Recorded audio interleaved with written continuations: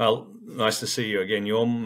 We're talking about Hannan Metals here today. Hannan is a company that I co-founded back in 2015. It had a couple of years in Ireland, and hence the name.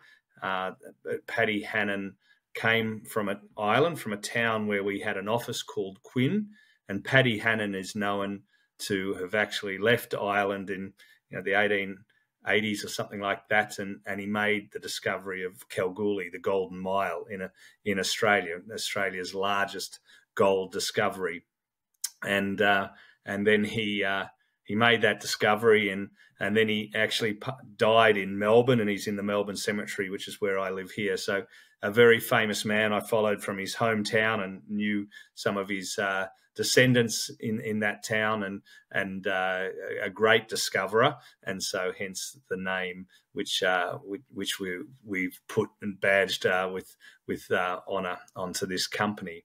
We left Ireland in about 18 towards the end of 2018. It was a zinc lead silver exploration there, and that just became a little tough in terms of the market, and then we went and started looking in Peru. I've had a very long history in Peru, and we can talk about that later, but a very data-driven history and work for a major there through the 1990s, and Hannan is a result of having discussions with a number of my colleagues a number of years ago, saying, where can we make the big discoveries? Where in the world can we go and make these big discoveries? And you tend to go to places, at least my stage of life, that you know very well. And so Hannan is a result of a thesis to go and make those big discoveries. And that is in the back arc or over the Andes in the high jungle in Peru. We're looking where few have before. When I was there in the 1990s, it was quite a hard place logistically. It was full of the drug cartels at the time. That's 20 years old, that story now. But it's a relatively completely unexplored part of the world. And so we're taking the big swing in elephant country, and that's what I look forward to showing you here. In terms of what we're doing, it is a copper gold focus. We have a number of key projects. We're one of the largest landholders in Peru, and we've got two key projects that you can see up on that top right of the slide. We have Valiente, which is a 100% owned project, and there's up to 18 porphyries in a new porphyry copper gold. These are alkalic porphyries, so they're the copper gold variety, where all the major gold companies are going to get their ounces these days, are into these alkalic porphyries. We've got surrounding skarns and epithermal targets that go for kilometres. This is a 100-kilometre long, 150-kilometre long new belt. We also have a sediment-hosted copper. So the second most prolific style of copper in the world is sediment-hosted, very much like the Kufa Schiefer in Poland, close to you. And we have a joint venture with the Japanese government in Jogmek there. And so two very different projects. It's a JV with Jogmek, where they're earning 75%, spending 35 million. And the first step is for them to get the 51% and spending $8 million US, and they're halfway through that earning. Great partners, very solid and consistent to the business of exploration. So they're the two big targets that we're focusing on. We still do have some of the projects in Ireland, but literally we're keeping those warm. Should there be a change in the market for lead and zinc, some very compelling targets there, but nothing compared to what we're doing in Peru.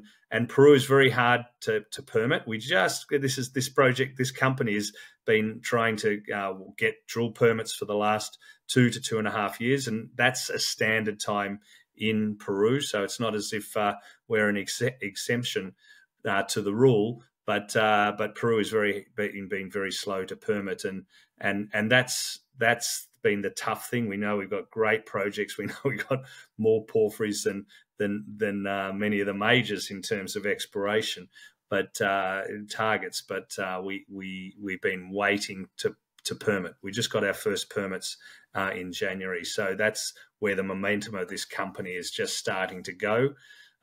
We also have a very low-cost exploration project under the Pampa, so under cover in Chile, that is almost drill ready, and we've just done some geophysics there, but that's a few $100,000 expenditure there, and we got that project in as we were waiting for projects in Peru just to try and keep the momentum.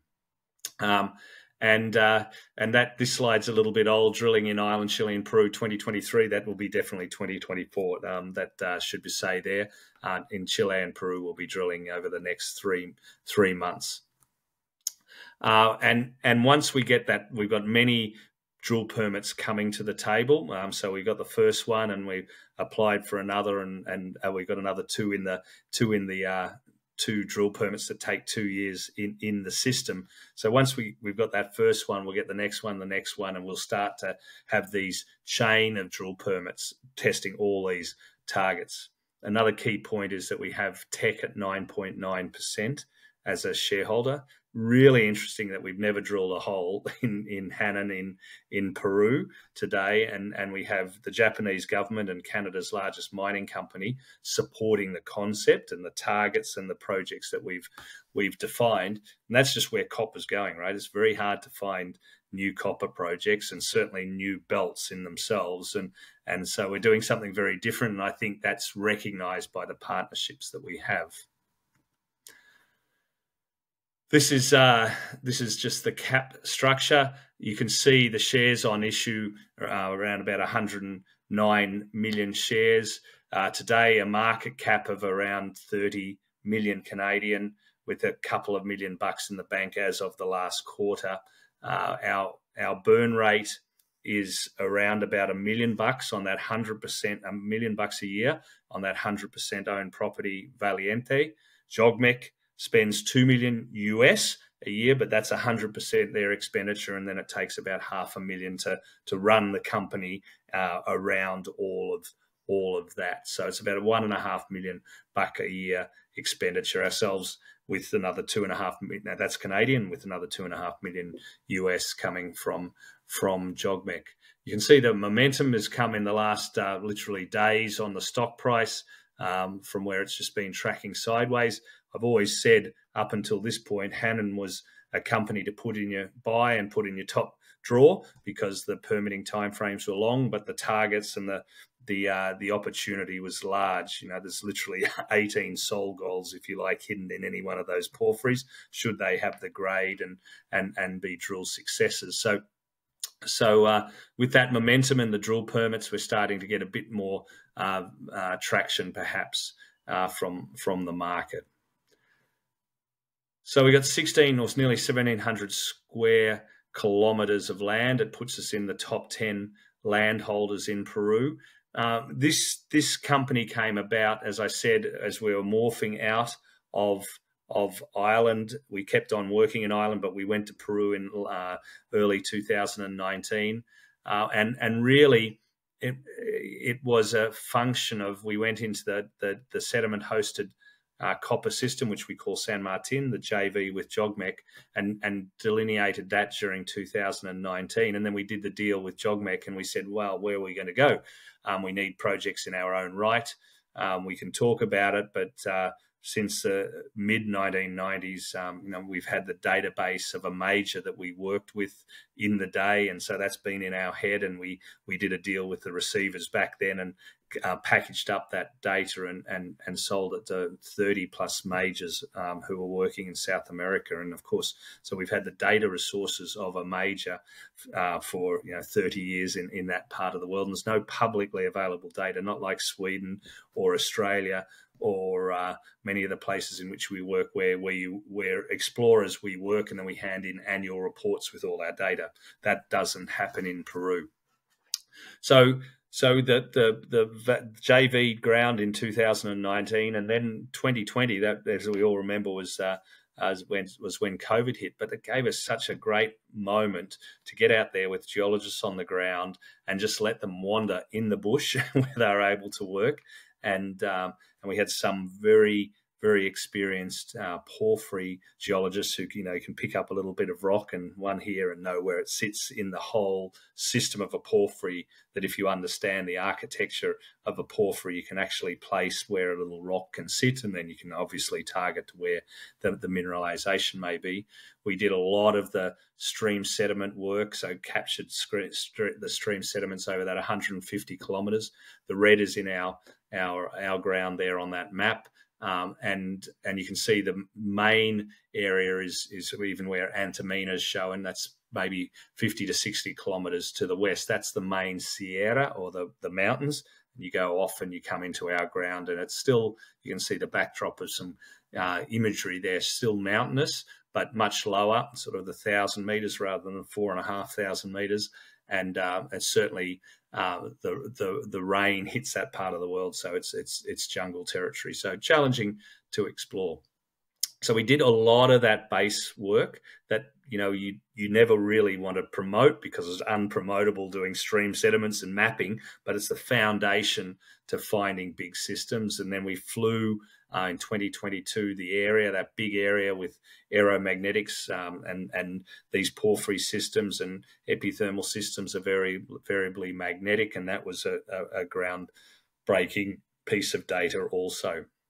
And then in the sediment-hosted system, we flew LiDAR through thick jungle. So we've been, and I'll show you an image of that. So we've been really collecting large data sets to make large discoveries in places where nobody has explored before.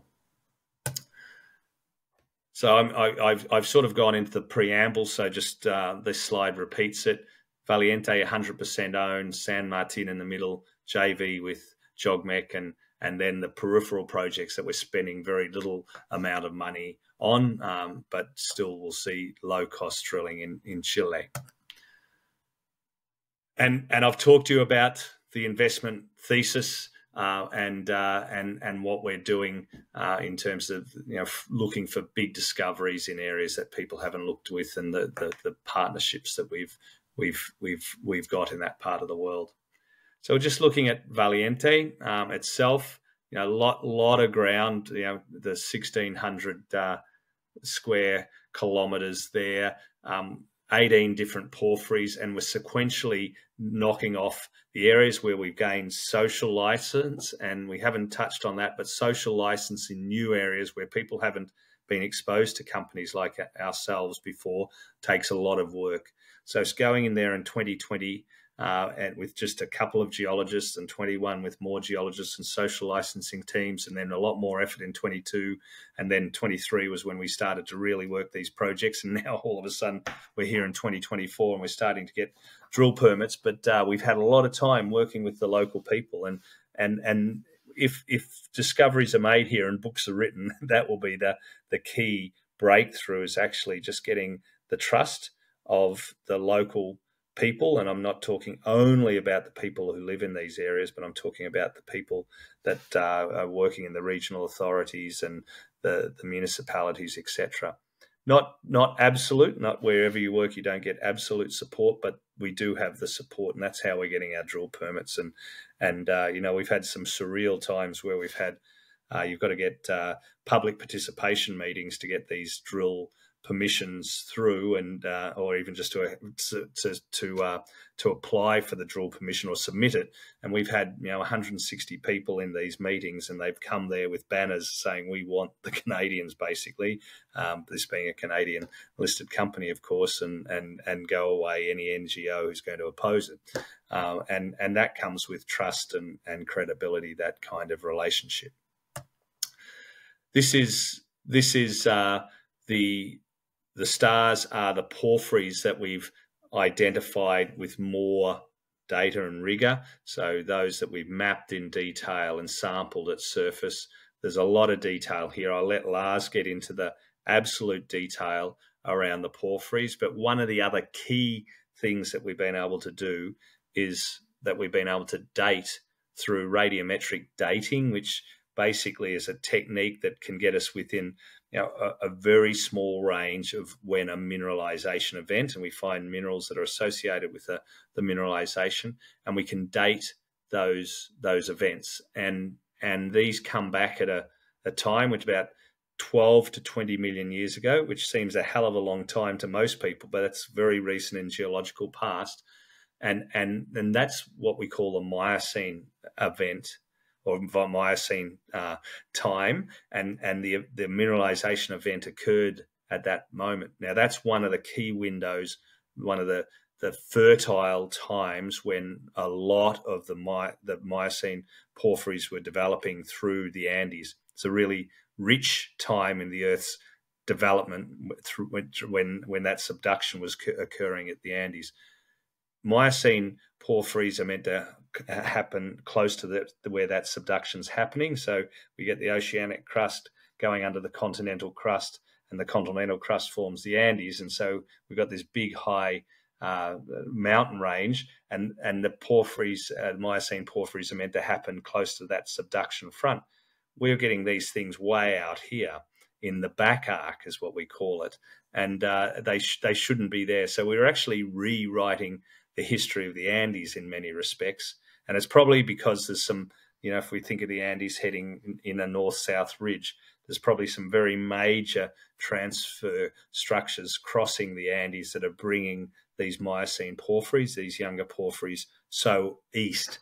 But they are there. There's 18 of them at least that we've identified, and here's 7 of them that we've named and got lots of samples. And we've just started to. We've got the DIA, the Declaration Impacto Ambiental, which is like an EIS for drilling. In the bottom 3, that's over about a 10-kilometre trend. That's what we call the Belen area.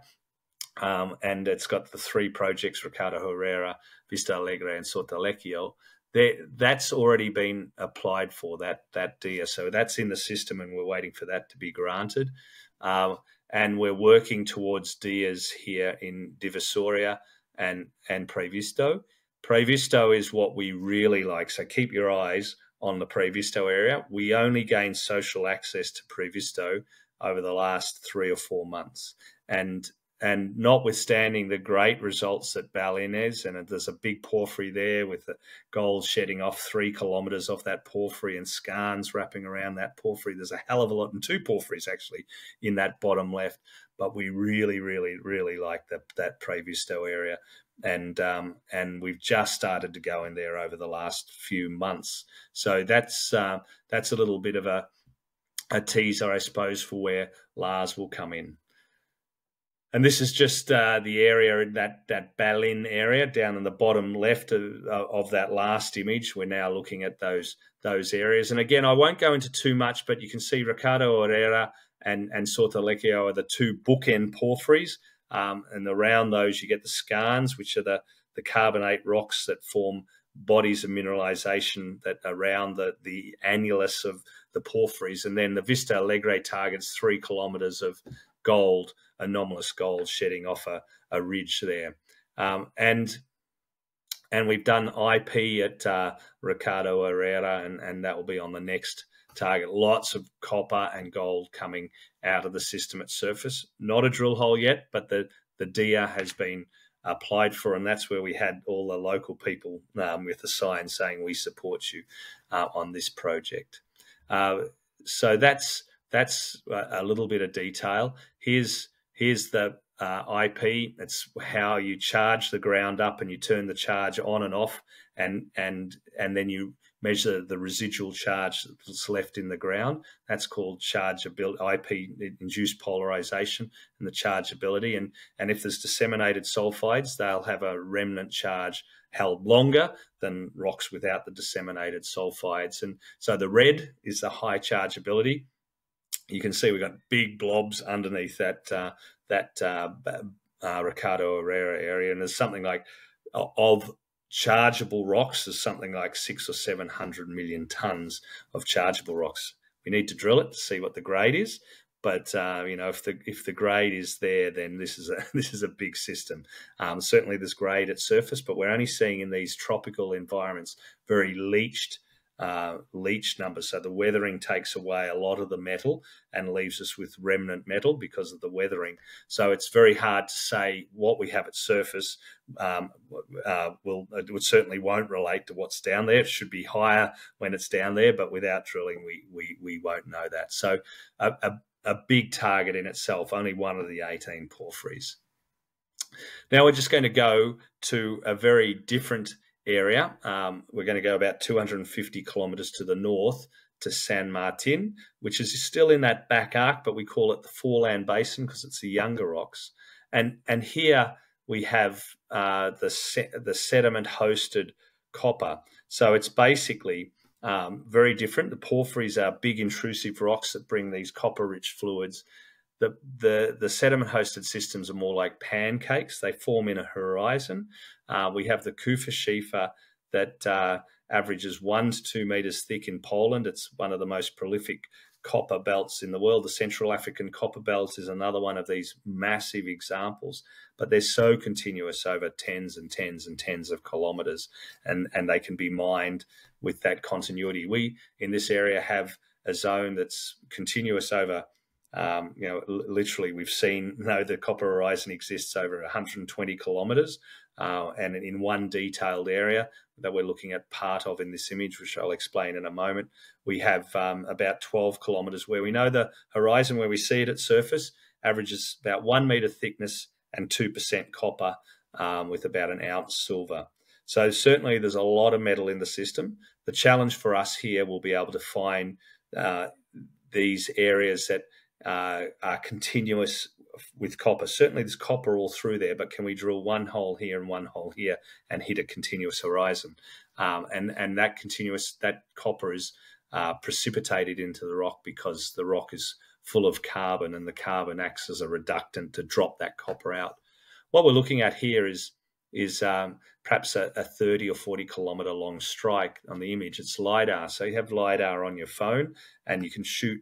The LiDAR just shoots a laser out from a scanner, and the laser hits the surface and bounces back and is received by the scanner. This is going through the jungle canopy, and we get the last return is some of those few hits, like the scanners that we were using. We're flying at 600 meters height out of aeroplanes.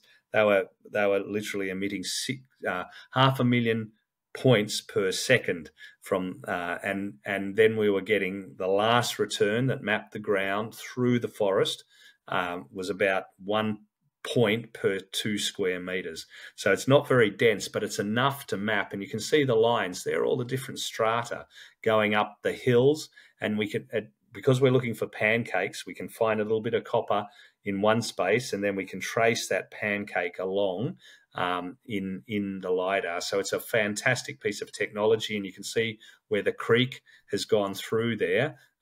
It's offset the layers, and that's simply a fault that went through there and has disturbed the layers, and the creek has subsequently utilised, or the river has utilised, that weaker rock. So great technology to find these systems in areas that are challenging to look for. The other breakthrough in this project was, and I'm sure Lars will talk to it, but this is literally 150 kilometres from the bottom to the top there, and some of our tenements, not all of them shown here. That's the seismics. So this area came about through Peru Petro. The government oil and gas company had released a lot of their data publicly that had never happened before, and we were able to map the rocks, and you can see they're broadly quite flat with all the seismics, and some of those seismic sections go down 25 or 30 kilometres. We're only looking at the very near surface in the top 500 metres, but it helps us map and understand the rock, looking for that right pancake layer over that larger area. And there's the about the metre at about 2%, 0.9 metres at 2% copper in an ounce that we've been able to average over 120 channels over that core area. So this is our current tenement position. We've got the DIA granted, so we got that first drill permit in this area called Tabalossus East, and that's where those 120 channels with 0.9 average thickness at 2% copper, which was very commensurate with what the discovery of the Kufa was. Our challenge here will be to find that continuity of the copper and in a horizon that's not cut up too much by faults. We do have other areas. We've got the rest of Tabalossos. The horizon continues through all these areas, and one area that is really interesting is this Sortilegio area, where we found a part of the stratigraphy that's 5 to 20 meters thick, so a lot thicker than we're seeing at Tabalossos East. And we've just announced that those results where we're seeing copper channeled, the best result in leached rocks, highly leached, again, the same jungle environment. We're seeing 5.8 meters at 3% copper and 2 ounces silver. And that horizon is mineralized for over 2 kilometers. I like that target a lot because you can build up tonnages, and it's not related to just the carbon in the rock. It's related to what was in the rock before. We call it a sour gas, which is hydrogen sulfide that was in the rock that acted as a reductant. So a gas tends to form more consistently than the bits of carbon which are broken up plant material. So really, really like the Sortilegio target, and notwithstanding, we do like Tabalossos, and we've got the drill permit here as one of the first drill permits. This is the first drill permit ever, a DIA, to be granted out in these high jungle areas. So we really are breaking many barriers as we look into the areas that have never been explored before. The Cerro Rolando property is in Chile, in the Paleocene belt. It's in northern Chile. It's around giants. It's just on the Pampa, which is out of the Andes, as all the sediment is shedding off the Andes. It forms, up to hundreds of meters thick of Pampa. We hope it's not that thick. And that's what a lot of the geophysics has done to try and determine how thick the Pampa is. We've got very interesting conductors and magnetic targets that may relate to a porphyry. We're going to go in there and drill a 100-meter hole to see if we've got any enrichment above those magnetic and electromagnetic conductors. And if there's an anomaly that we drill, then game on. If not, we'll simply walk away. So a very low-cost test, and that's the secret in exploration, is to turn targets over quickly and as cheaply as possible. So in the land of giants, just a bit further, we use the same team or the similar team, and we can utilize. We're just across the border, but something you can permit in Chile in about 3 months to drill. It takes 2 years in Peru. Hence the logic of just expanding our search a little bit. And this is just a little bit more. I'm sure Lars will talk about the conductors and the magnetic targets that we've identified in Chile. So just rounding up, we've got our first drill permits in the Jogmec JV area. We're spending actually $2 million US. We hope the budget will be for next year. The end of the financial year in Japan is the end of March. So we're still yet to confirm that with Jogmec. So last year they had 1.6 Canadian US, which was 2 million Canadian. First drill permits, new discoveries, that Sortilegio discovery that will work to mapping and doing a lot more work and get drill permits around that. Valiente, the first drill permit in, second one going in at Previsto. We're working on that now. Really love Previsto. We'll be drilling probably in the Ricardo Herrera area next year, and we'll have that the Peruvian say Cadena, or the chain of porphyry targets that we'll be drilling. We have Teck and Jogmec as our partners as we're moving through this, and then those other projects that I just mentioned.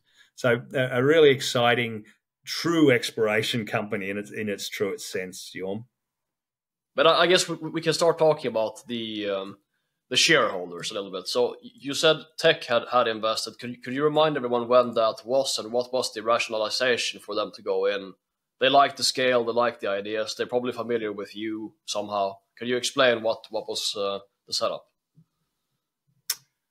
Yeah, so We got a lot of interest early on because when I say early on, maybe 2020, 2021, when we were starting to open up the Valiente area. We'd done the deal with Jogmec very quickly, so the interest for the sediment-hosted copper was not on the table because we'd done that joint venture already. And we started to look, and as an exploration company, you can't just operate with joint ventures, in my view. You need to expose shareholders to the full upside a discovery can bring. And that's why we went looking for our own projects in 2020, 2021. And it brought a lot of companies to the table, and most companies, and I did this when I was in my work for 10 years for a major, it's their job just to learn what's happening and collect data. And actually I got a little fed up with people just, literally signing CAs, taking the data and having no intent. So we started to look for people who would be serious, and we wanted to validate what we were doing in the company. We didn't want a joint venture. We at this stage wanted a partner in the company.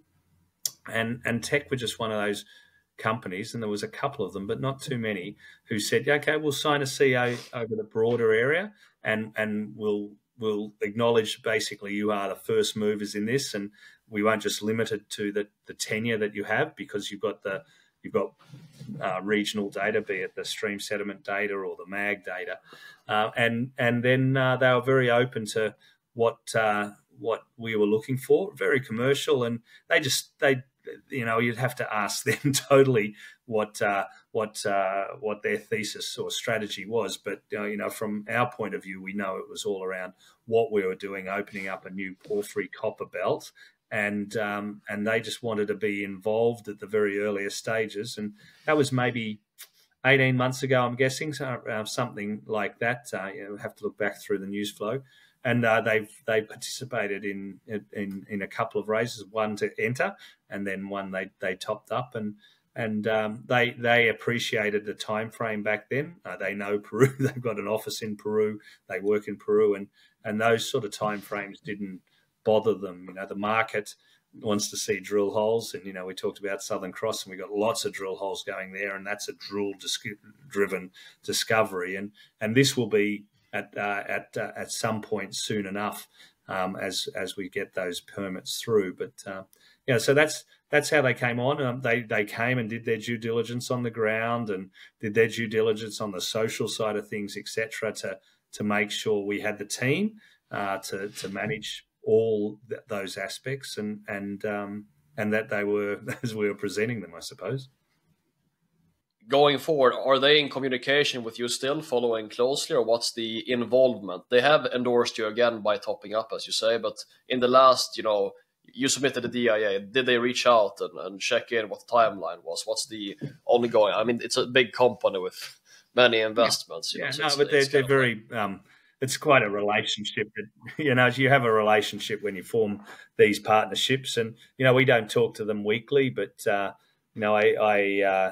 I saw them recently just to say hello. Basically, everything's going well at PDAC, and then saw them in November before that. So I suppose that's sort of the time frame. So every 3 months, maybe we catch up, and they're not micromanaging. They've got faith in us as a team, but equally they want, like any shareholder, updates, and so it's that kind of relationship. They've got vast experience, so they've helped us geologically, provided lots of technical references around these alkaline systems that we were learning about. So they've been very good in that respect, and I do know a lot of people through Teck now. I had 10 years in a company that was very similar to Teck. Caminco was the peer at Teck Caminco, and I was in another company called Pasminco. So we were the major base metal companies. So I've known people from those days right through, and that's the benefit of getting old. You know quite a few people, and people know you. And we should cover as well. I mean, so the total company burn rate per annum, what would you say it is? And if you kind of roughly break it up. Yeah, about 2 million Canadian. Yeah, and then Jogmec on top of that. So Jogmec is let's call it $2 million US. So 2.6. So we're spending about 4.5 a year, which is about 30 to 40% ours, right? Right, and budget.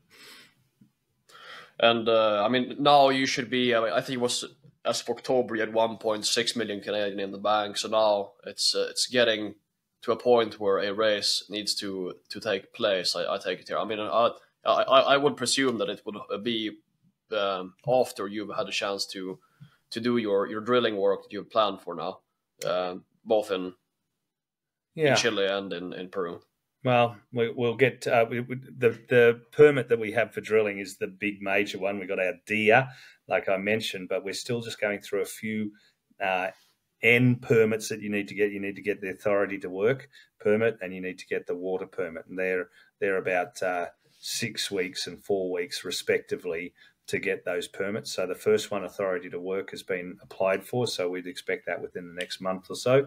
And once we get that, we can start constructing the drill platforms while we apply for the water permit to use the water to drill with. And we got extensive hydrogeological studies. There was a dozen people who went through and collected all the information and put the report together for that DIA. So that's why it takes so long. It's such an extensive body of work. So we will raise. We're always raising money. We'll raise it from shareholders. That's the same story again in Hannan as it is in Southern Cross. If you're not a shareholder, you won't participate. So please become a shareholder, and we will raise sometime this year. We have to, right? And remembering the drill budget is not ours; it's coming out of the JOGMEC budget side of the equation, so we don't have to fund that drilling ourselves. No, but I mean, just in terms of burn rates, it's 6. Yeah, 6. I'm not. I think many expenses materialize with the land holdings at some set points in time. I don't know. Maybe you can clarify when that is. It's at back half of the year. Middle of the year. So that's a chunky piece of change too. So Q3 is probably the number. I know you push and you're very good at getting the date out of me, but it's some time around then. We're not in. You never want to raise when you need to. But we also want to get closer to that, and you did touch on that. We want to get closer to those drill permissions, final, like literally rig going on the ground, and then that's a good time to raise, because you raise and you give people the opportunity to benefit from the results of the drill program. Yeah, no, that makes total sense. And then I always ask, how much of the company do you own? I know it's 14% of insiders and management. I will take it. You would be so about a quarter of that. About a quarter of that, because there's basically 4 of us who founded the company, and we bought shares all the way through, and we continue to fund the company. So it's about 3.5 or 4%, something like that. I guess, Lars, could you introduce yourself to our investors and let them know how you got to know Mike and your career so far? Okay, well, my name is Lars Dahlenborg. I've been working with Hannan since 2017. Today I'm the president of the company. I work intimately with our teams in South America almost on a daily basis, even though I live here in northern Sweden. I've been working in South America for the first time, I think, in 2010 for a year. I stayed there with my wife, and we did some porphyry exploration in the southern part for a junior company. I've then been working in Scandinavia, in Europe, Ireland, Finland, and now since 2017, though, back in South America again. And it's a thrill to be working in an environment like that, because the price and the things you can discover are so much greater compared to anywhere else on this planet. So I'm very happy to be involved with this project and the company. What I like to cover here are 2 key projects. It's the San Martin project in Peru, and then followed by the Valiente project also in Peru.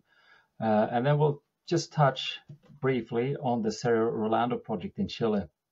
Why? Because it's going to be drilled in the next 2-3 months, and I think that's quite exciting. all targets we're looking at here are porphyry plays. All targets we're looking at here are copper plays. There are 2 porphyry plays and 1 sediment-hosted copper play, which is the San Martin project. But we'll start with the Valiente, which we call our flagship project. It's 100% owned by Hannan. It's a new discovery we made ourselves, and we've submitted the first drill permit now in January. One key thing for Peru, anywhere in the world really, but for Peru specifically, is the social permit.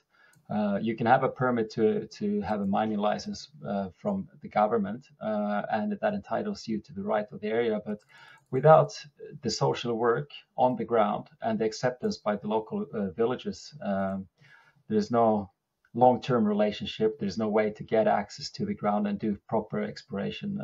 That involves mapping, sampling, or taking out drill rigs into the field, right? So everything we do is social permit first. And I think this slide tells a great story of what that means. It means engaging with the communities. Our geologists here are camping in villages, and during the evenings we play volleyball and soccer with the people in the villages and engage with them and their activities. During Christmas festivities, there's a big thing in Peru called chocolatadas, where you drink hot chocolate and give away presents to the children. It's something we do in all the areas that we're active as well. And it means information meetings, in big formal meetings like the one you have here on the photo, and small informal meetings where we have representatives walking with people, local people, looking at areas where we'll be working, explaining our activities, landholder by landholder or village by village. And that is a work that takes time, but when you do it correct, it creates a good momentum for the company. On the right-hand side here, I've just highlighted the Valiente project, the most northern part. Every polygon here you'll see, Gorham, is a village with an area of influence. So there's a village here, here, here. And they're colored to their acceptance of our fieldwork. So we have written agreements and there's very strong community support in everything here that is green. And in yellow, the villages are not rejecting our work, but they're not accepting it either. So they want more time, more information, and yeah, it's a process really. And in red, you have villages that are strongly against our presence on the ground, and that's why we're not doing any work. But you can see it's a quite complex social environment to be working in. A project like this is 50 kilometers long, just this project area here, and there are many different social factors to account for. And I used to say that every village is their own universe. So the people here may be very different from the people here and so forth. The key thing for us in our social work is being transparent and not giving false promises, and explaining that we are a formal company that follows the laws of Peru, that we are entitled to do the work we do. We're not contaminating anything. We're taking samples. We're conducting scientific studies. And by doing that, over the last years, we've created a huge opportunity here in Valiente, and each of these 3 areas now are now open for fieldwork with very strong acceptance by the local communities. So, can I tackle a few questions there? So, these are different villages, but do they consider, do they have separate cultures, kind of, even locally, that they have different indigenous cultures? Or what was the dividing factor there? Yeah, you touched on an important subject there. There are no indigenous communities in the Valiente project or any project that Hannan has at the moment. Okay. So the villages here are they are kind of informal, if you put it that way. There are boundaries, but these boundaries are not always registered in the public maps. So to discover where the village of Ricardo Herrera, for example, which is located here, where is your boundary to the village of San Pablo, which is to the south here, and to the village of Topa here, you actually have to take the representatives out and go and say, well, our village stops by that creek and it goes up to that mountain and then it goes to that mango tree. And you have to map it like that to understand. And then you create that formal agreement with the villagers, okay, that you're here. Well, when we're working in this area, we will use local assistants that belongs to your community or village. And when we go here, we will work with the other village. The cultures are very similar within the different areas, but they may have different interests, economic interests. They may have different leaders. They change leaders every other year, and when they change a leader, the community may also change the opinion of your work. So in that sense, you have to start over again and explain. So building long-term relationships with many people is important. If you only build it with a leader, your alliance will become weaker. But if you build it with the population in a village, your alliance will be broad, and the next leader will also accept your work. Yeah, and I guess so. Can you explain those that are not aligned currently with you? Obviously, you probably have tried, but why generally would that be? Is it just a natural? Some will always be against. I guess it's just. Yes. It's the way the world is, right? They will. You never have 100% on your side. There will never be. So, but generally, there are other economic interests from the leaders in the village. I don't want to go into too much detail because I'm relying on information that is not always public, and some parts are probably rumors, and some parts are true. But they generally have a different agenda how they want to make money in that zone, and there could be that the villages of an area like this in yellow, for example, they're pro our work, but the person who is in charge of the village, he's aligned with another political party, and he doesn't accept a political party that is against mining in Peru, for example, and he doesn't accept our agreement. So the people are for, but the leader is against. That's one scenario. Other, just in generalizing, not pointing in a specific village now, but other could have informal mining. Informal mining is a big problem in Peru because it uses child labor, prostitution, and it also creates more environmental damage. And it's very big in the sub-Andean zone. And some of these villages could have informal mining that makes them less open to a formal company that are following the laws of Peru. But what we try to explain, Gorm, is that we are an opportunity, not only for a few individuals that are engaged in illegal activities, but we're an opportunity that creates a future for their children. Because you have to remember that people here are extremely poor, and it's not uncommon that there are analphabets in some areas as well. So people see that, and when you build that trust, which takes time, takes years, it opens up also the opportunity to work and investigate areas, because everywhere we go, we don't make discoveries, right? But we do research and investigate, and that's important.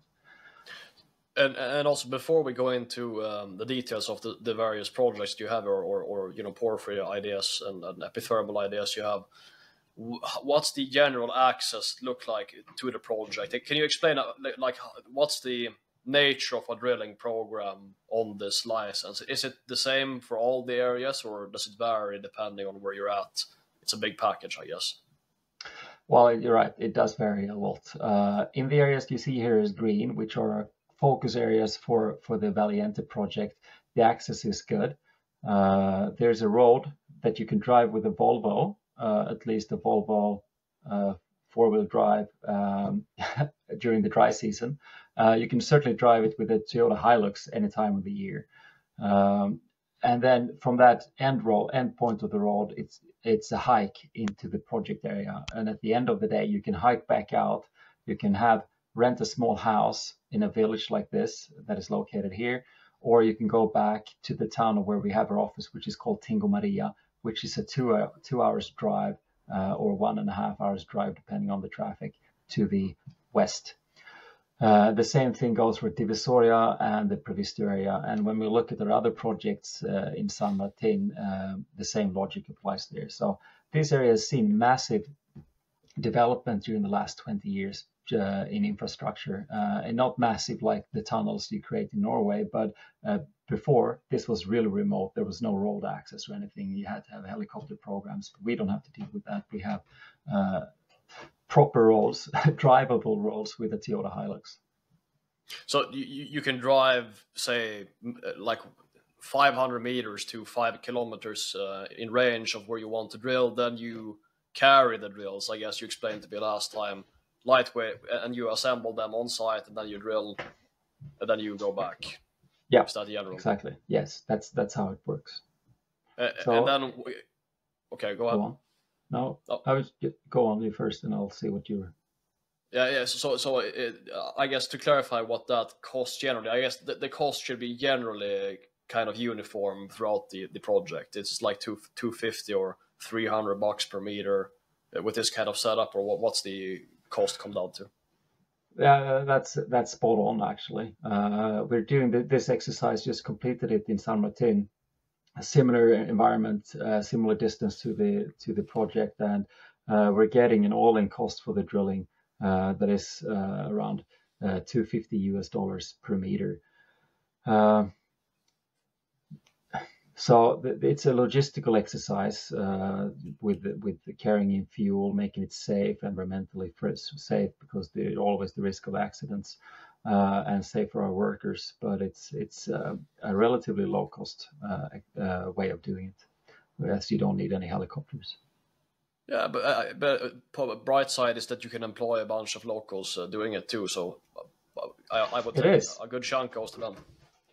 Absolutely, and it's interesting if you look at the culture in Peru, but in the mining law of Peru, when you have a permit and when you are in a process of a drill permit, one part of the mining law and the regulation states that you need to make investments in the local communities. And that's because these areas are neglected by the regional governments. There's no one investing here. So those investments could be win-win scenarios. It could be improving a road that the community wants to be improved, where you also want to have better access. Or recently we made an investment. There's a river to the south here where they have a wire line, a vincha, so a zip line where you go over. And that's been broken for decades, but the foundations are good. So our geologists, they wanted to be able to cross that. Our social team wanted to be able to cross it, and the locals wanted to cross it because they was shortcutting their traveling time. So we made a community agreement together with the municipality, not Hannan investing here, but together with the municipality, we identified this need, and then we supported that investment, and it created a win-win opportunity. So everything we do is creating an economic benefit in the zone, and we try to identify areas where there's a win-win scenario. And this discussion applies to San Martin as well. So absolutely. And it's important to remember that, we're not doing this to replace the structures, the regional government, the municipality government. We're doing it together with these entities to strengthen them and their investments in the region, but we're helping them. And by that, I think it also comes in a very transparent way for everyone who lives in the zone. Okay, and I guess we can have this discussion here on this slide as well.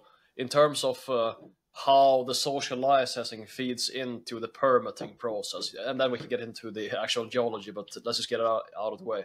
So yeah, absolutely. Permitting is a headache in Peru, generally speaking. It's improving over time. They want to accelerate it. How does the social aspect locally feed into the permitting?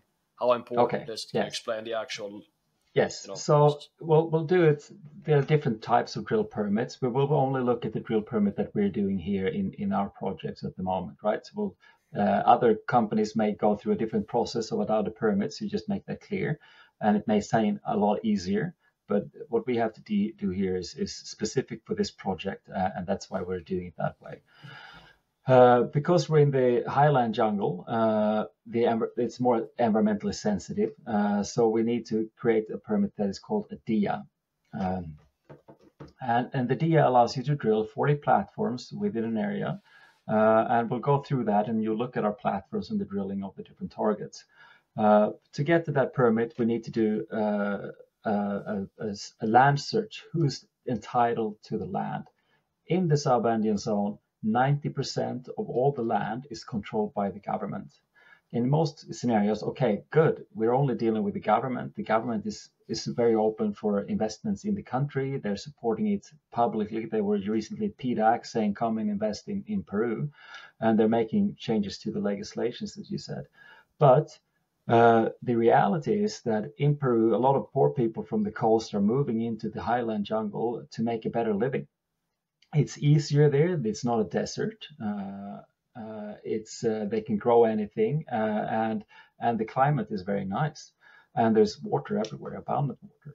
So there are many informal possessors of the land. They don't have the title, but they are the possessors. They live there. They have been living there for a generation, many of them. And they come from regions, so they have mining experience. They have families in Cajamarca and all these different well-known regions of Peru. But they have come in there. And to get the permit, yes, we need the approval of the government, but also we need to have the social approval by the people who live there, even though they're not the lawful or the rightful owners of the land. They are the possessors. To do that, we need to have a signed agreement with the village. The people of the village, they're very democratic, the villages that are looking. We can just make an example in this area here. We look at this village here. They will have an assembly with all the people, and there needs to be the leader, and they all have to come there, and they will have regular meetings in the village. We have to wait for one of those regular meetings, but it could be every other month they will have an assembly like that. And they will have a discussion if they allow Hannan to do the field work, the cateo prospección, which means that we're only entitled to take surface samples and soil samples. And they approve that. And then it's also regulated how much do we pay the local assistants that we employ from the village, for how long time we will be working there.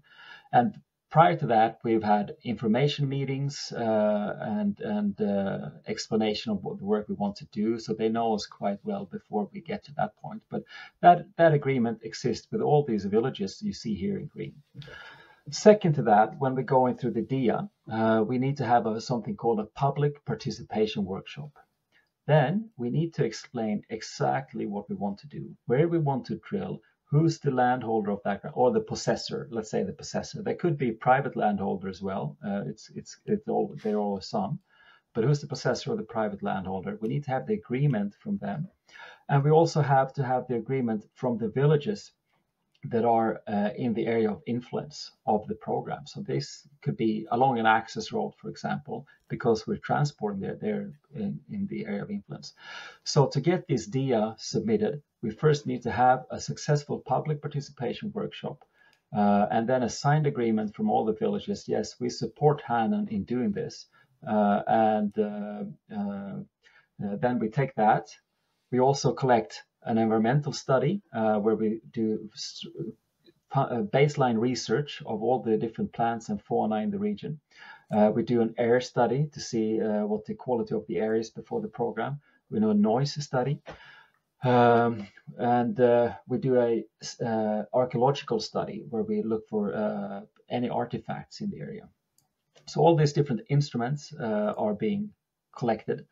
We submit it into the DIA application, and then it's being evaluated by the water authority, the archaeological authority, the agricultural authority, environmental, flora and fauna, and the mine inspectors. So it's a very rigorous process that we go through to get this permit approved. And that process should take, on the paper, 6 months, but it takes 12 to 18 months, sometimes 2 years, as we saw in San Martin. There are companies that have been waiting longer. So that's the risk in that permitting aspect there. During that time, there could be observations that you need to reply to and so forth. But I think that gives you the summary. That's all the different steps we go through to get a drill rig on site in this project. Well, as I said, I'm a geologist, so I love exploration, and in a way, this is a dream to be working in this project because of the the opportunity to discover something new. This project doesn't have any history of exploration, as Mike probably explained, and it's very exciting to the things we're doing now in the Valiente project. And for me, everything is about context. When you do geology, you can go out and take a rock sample, and it's a lot of copper. But if it doesn't have context, and with context I mean the alteration system is there, there's no good anomaly in geophysics or things like that, it becomes less interesting, or even less important. But this project does have some context that is, I think, difficult to match with any other project I see in the market space today that is held by a junior, if you put it that way. We discovered a new Miocene porphyry belt, and that is important because porphyries are clusters. They're like mushrooms in the forest, and they come up like clusters, and they're controlled by really big structures in the crust. Those structures have been mapped since the 1940s. They're really well known, but they're very subjective, and they're difficult to map. You won't see them when you're in the field, but when you have satellite data, it's easier.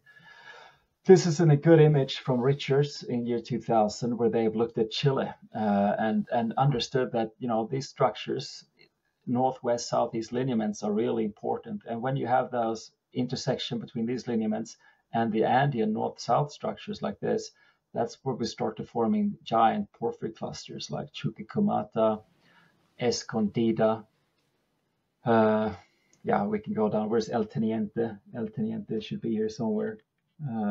If it wasn't, well, there's a few of them. Yeah. Oh, there you go. It's to the south here somewhere. Yes. And then we have a cluster that was claimed called Vicuña, that's controlled by the Lundin Group.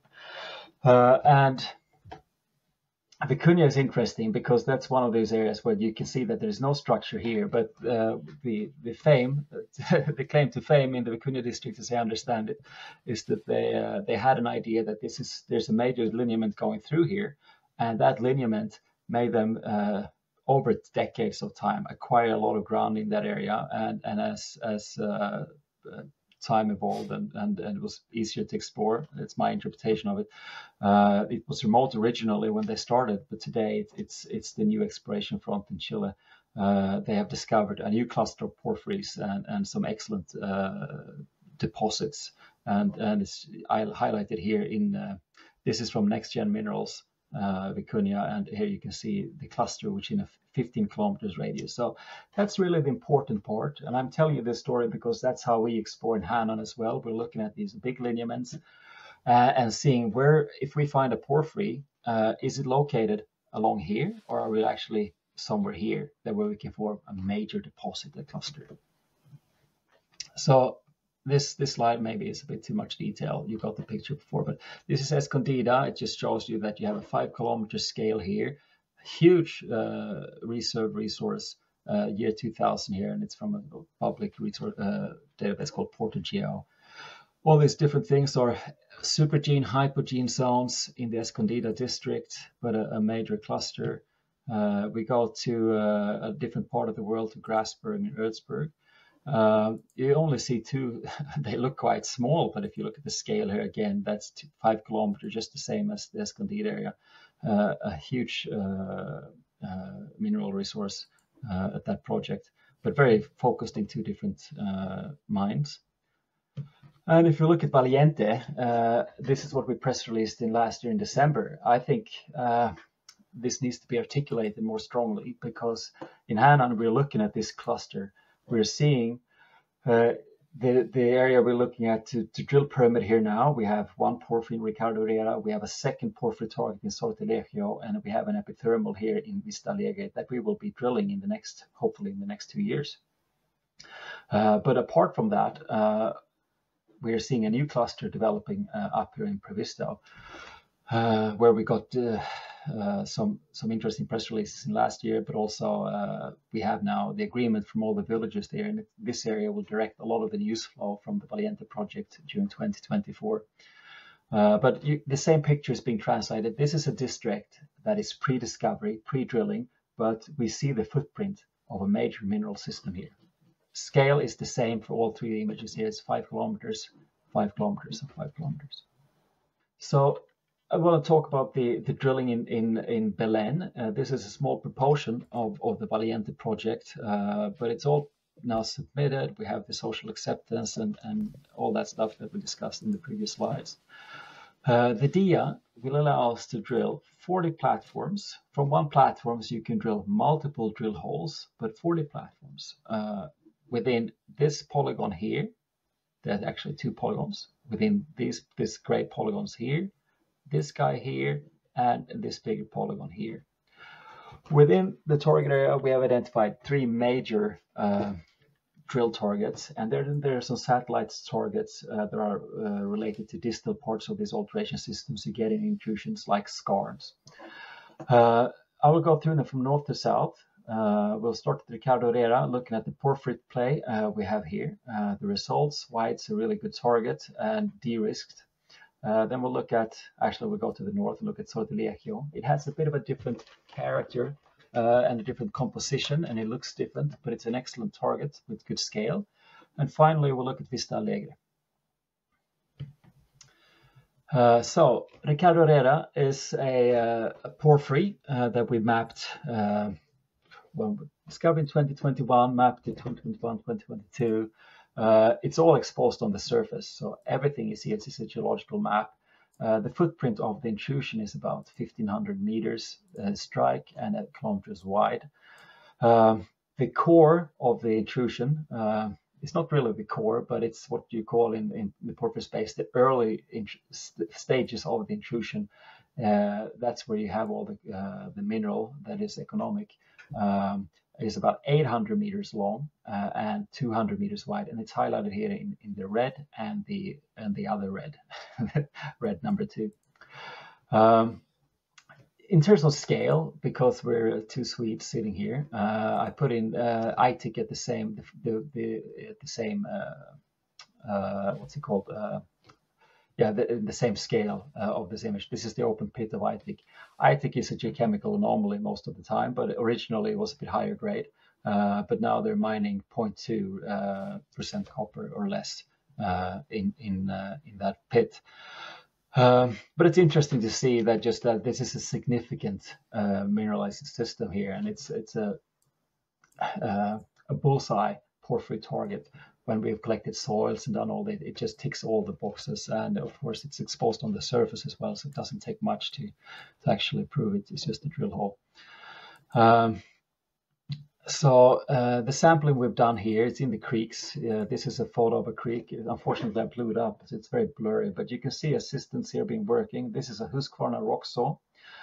So we clear the vegetation just next to the creek and the outcrops, and then we cut the rocks with a rock saw like this. We've taken many samples, but it restricts us to, we can only sample where there are rock exposures, and that's generally in the creeks. We cannot go in and clear the jungle to do this work because that's a different permit.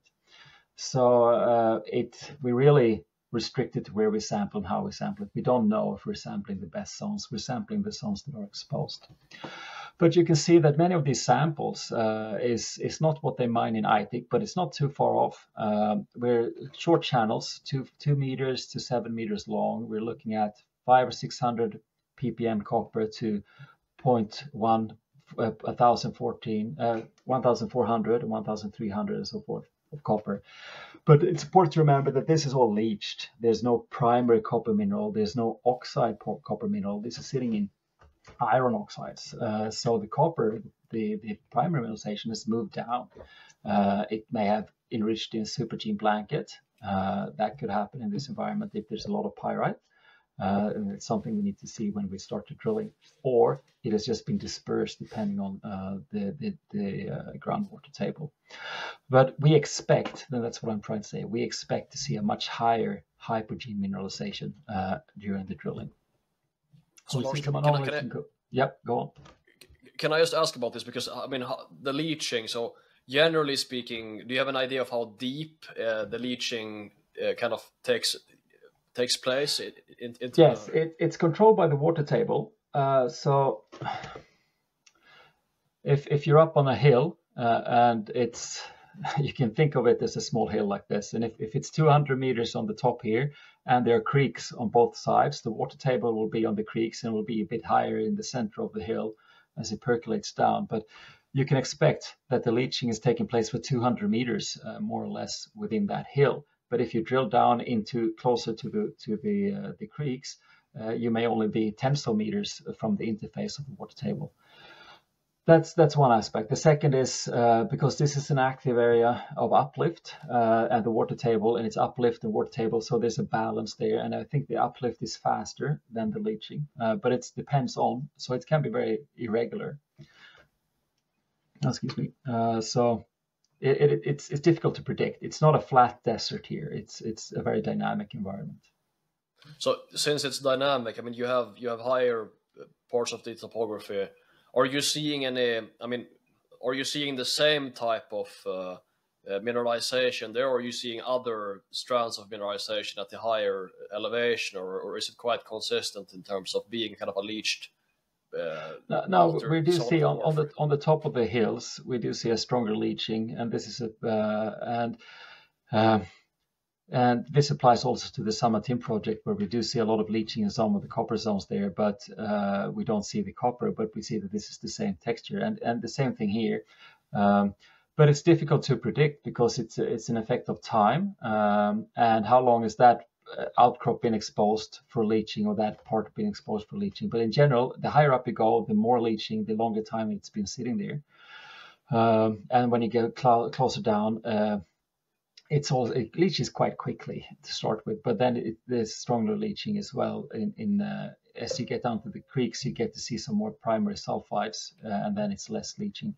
But then it also depends on the host rock, if it's what type of alteration you see in the host rock. If it's a lot of phyllic alteration, which means micas, and phyllic with mica quartz pyrite in the general assemblage, and then that mica transforms into clays, and that creates a faster leaching. But if you just see a lot of silicification, so quartz alteration, the host rock will be quite robust and durable, because quartz is the last mineral to leach, and that will preserve primary sulfides more. So there are many different factors that affects how strong the leaching is. But all of these channels are leached. There are no primary sulfides here.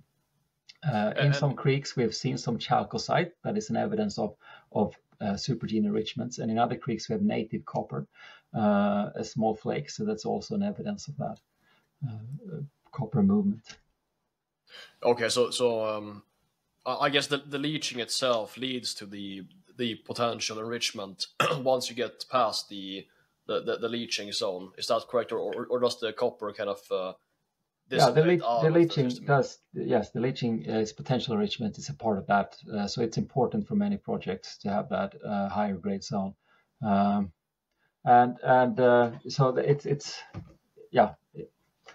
it's controlled by the water table, and hopefully there's a big enrichment zone in some of these projects that we see here, but we haven't mapped it on the surface yet. But we've seen some small sniffs and evidence, but we'll see. Okay, I'll let you get through the geophysics here, and I can ask a couple more questions. Yeah, okay. Jumping to the Ricardo Herrera target, we did an IP orientation survey here, and if you think about this what we call it looks like more like a kidney. There is a bean-shaped area like this. That's the core. There are two lines that are highlighted here, but it's an orientation survey of pole-dipole. So we're looking at the chargeability of the rock, and we're looking at the resistivity of the rock with this survey. And it has a depth capacity of about 500 meters. So this line 840, it goes from the sediments to the north, and then it goes through the mineralization, and then back out into the wall rock, and the same thing here.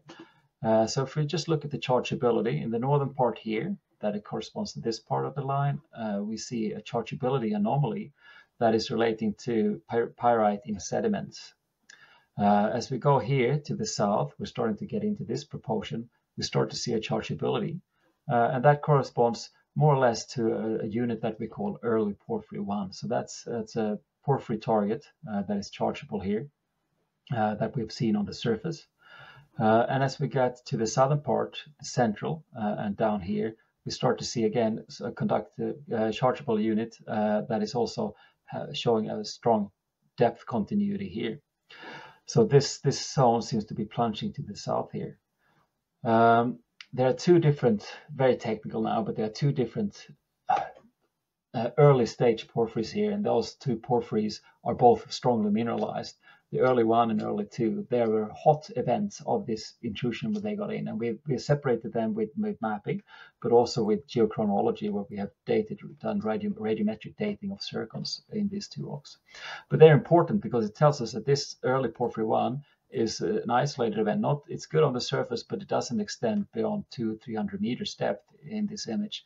But the early Porphyry 2 does look good on the surface, but it does extend to the depth.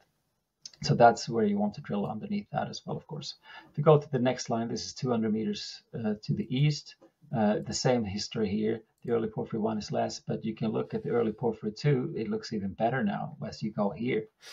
And if you go and look at the resistivity in porphyry deposits are usually high, where you have the sulfides, because they're not connected. And that's what we're seeing here. We see high resistivities in relation to the high chargeabilities, and the same thing here. If you go to a VMS target, you will be looking at very high conductivities, low resistivities, and it will be looking like this. But this color here is high. Just quickly showing this line 920, it's my favorite in this image. This is far away from the surface exposure. We're almost from this line here, we've been jumping 600 meters to the east. And we're going to look at what happens with the early Porphyry 2 to the south here. Does it plunge to the south from the surface? Does it plunge down like this? And when you look at the IP, there's nothing here on the surface. But when you get down to depth in this southern part of the line, you can see, wow, that's an awesome target. And you can see the resistivity is really high. So this is a bullseye target just sitting here on this line here. So this is an excellent example of how you can de-risk the geology on the Ricardo area, both by mapping and then doing an IP survey like this and saying, well, it doesn't look pretty good both in 2D and 3D, put it that way. So one thing that I would like to ask is just, if you have two different porphyries, I guess, to my understanding, and one is Porphyry 1, as you call it, is kind of close to surface. Much of it seems to have been probably eroded away over time. Is that a fair interpretation? No, actually, it's you can think of porphyry camps or intrusion as different pulses of magma going up the same conduit. The early stage of this conduit will be hotter in terms of temperature, not in terms of temperature, and it will contain more metal. It will have all the and it will contain higher temperature minerals. There will be more copper. It will have the potassic core and everything like that. And then subsequently, you will have a different pulse coming up, and that's usually generalized called as intermineral stage of porphyry, and that will be more weakly mineralized. Maybe 0.1, 0.2% copper, and there's less potassic alteration in that. Whereas the core, we'll be looking at 0.5 to 1% copper, which hopefully some gold credits. And then at the final stage, when the magma is starting to cool down, you go into the late, and it's called late stage intrusion. And then you get some pyrite, but you don't get any copper. And then subsequent to that, you get more intrusions. Like you see here, there's some satellite intrusions. They're also very late. And this guy here is late. So they're unmineralized intrusions. They're unmineralized and unaltered.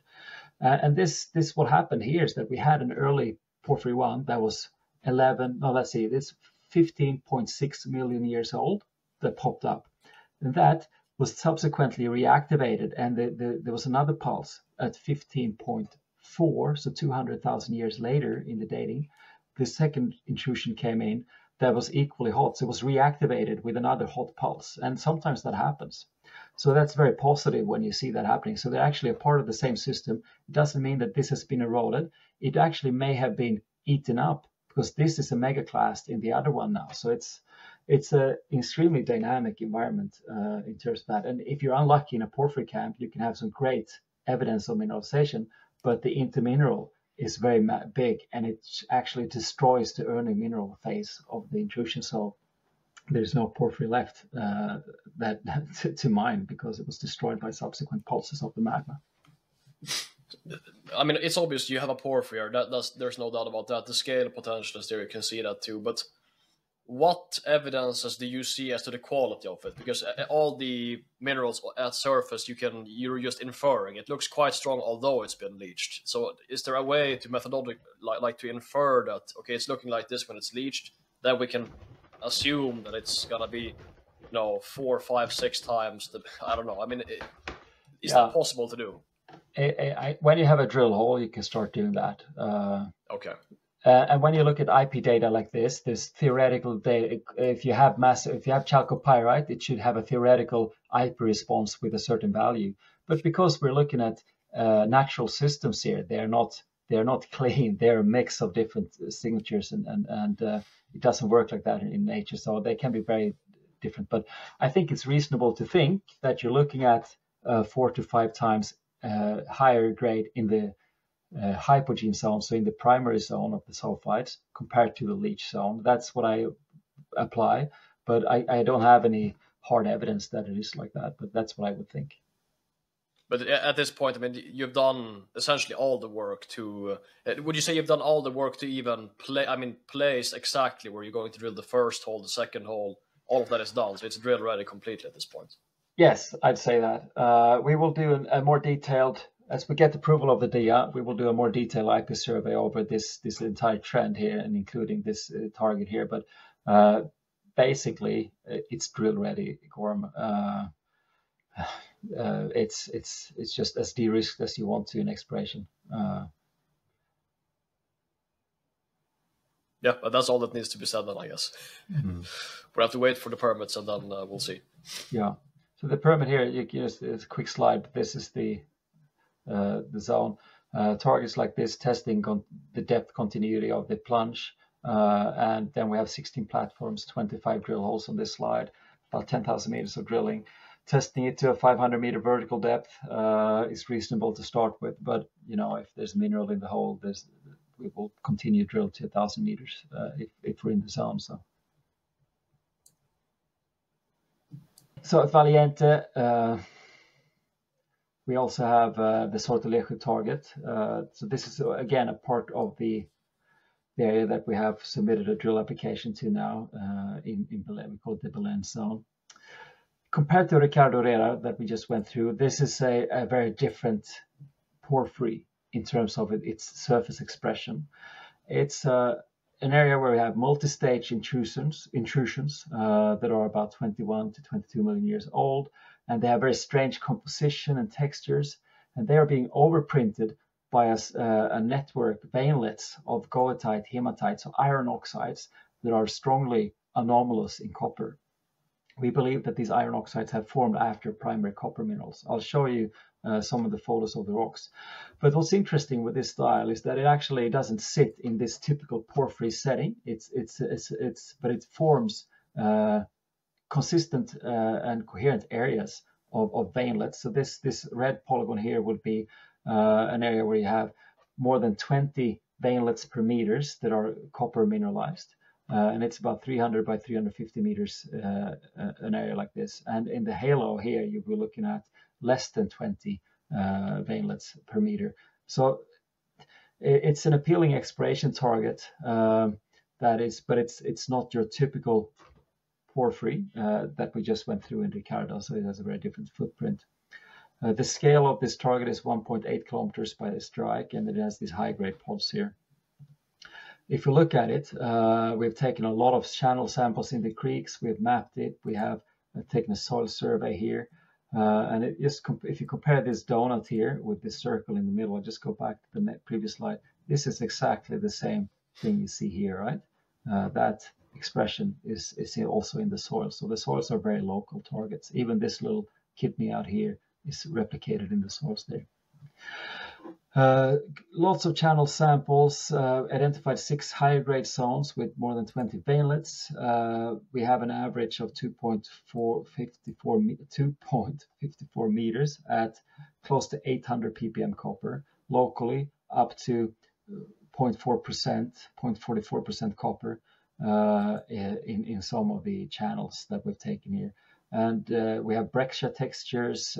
We have these veinlets that are mineralized, overprinting different types of host rocks, just this and this. So if you're looking at a global analog to this, you will be going to the British Columbia in North America, where you have alkali porphyries that have overprinting the same type of host rocks with a network of sulfides in these fissures. We will see sulfides as this being drilled down to depth, but this is the surface expression, remember. So I think it's an appealing exploration target due to scale and the potential to find more high-grade zones within this area. One thing that is really remarkable here, that we found some boulders that have 16% copper and 4 grams of gold.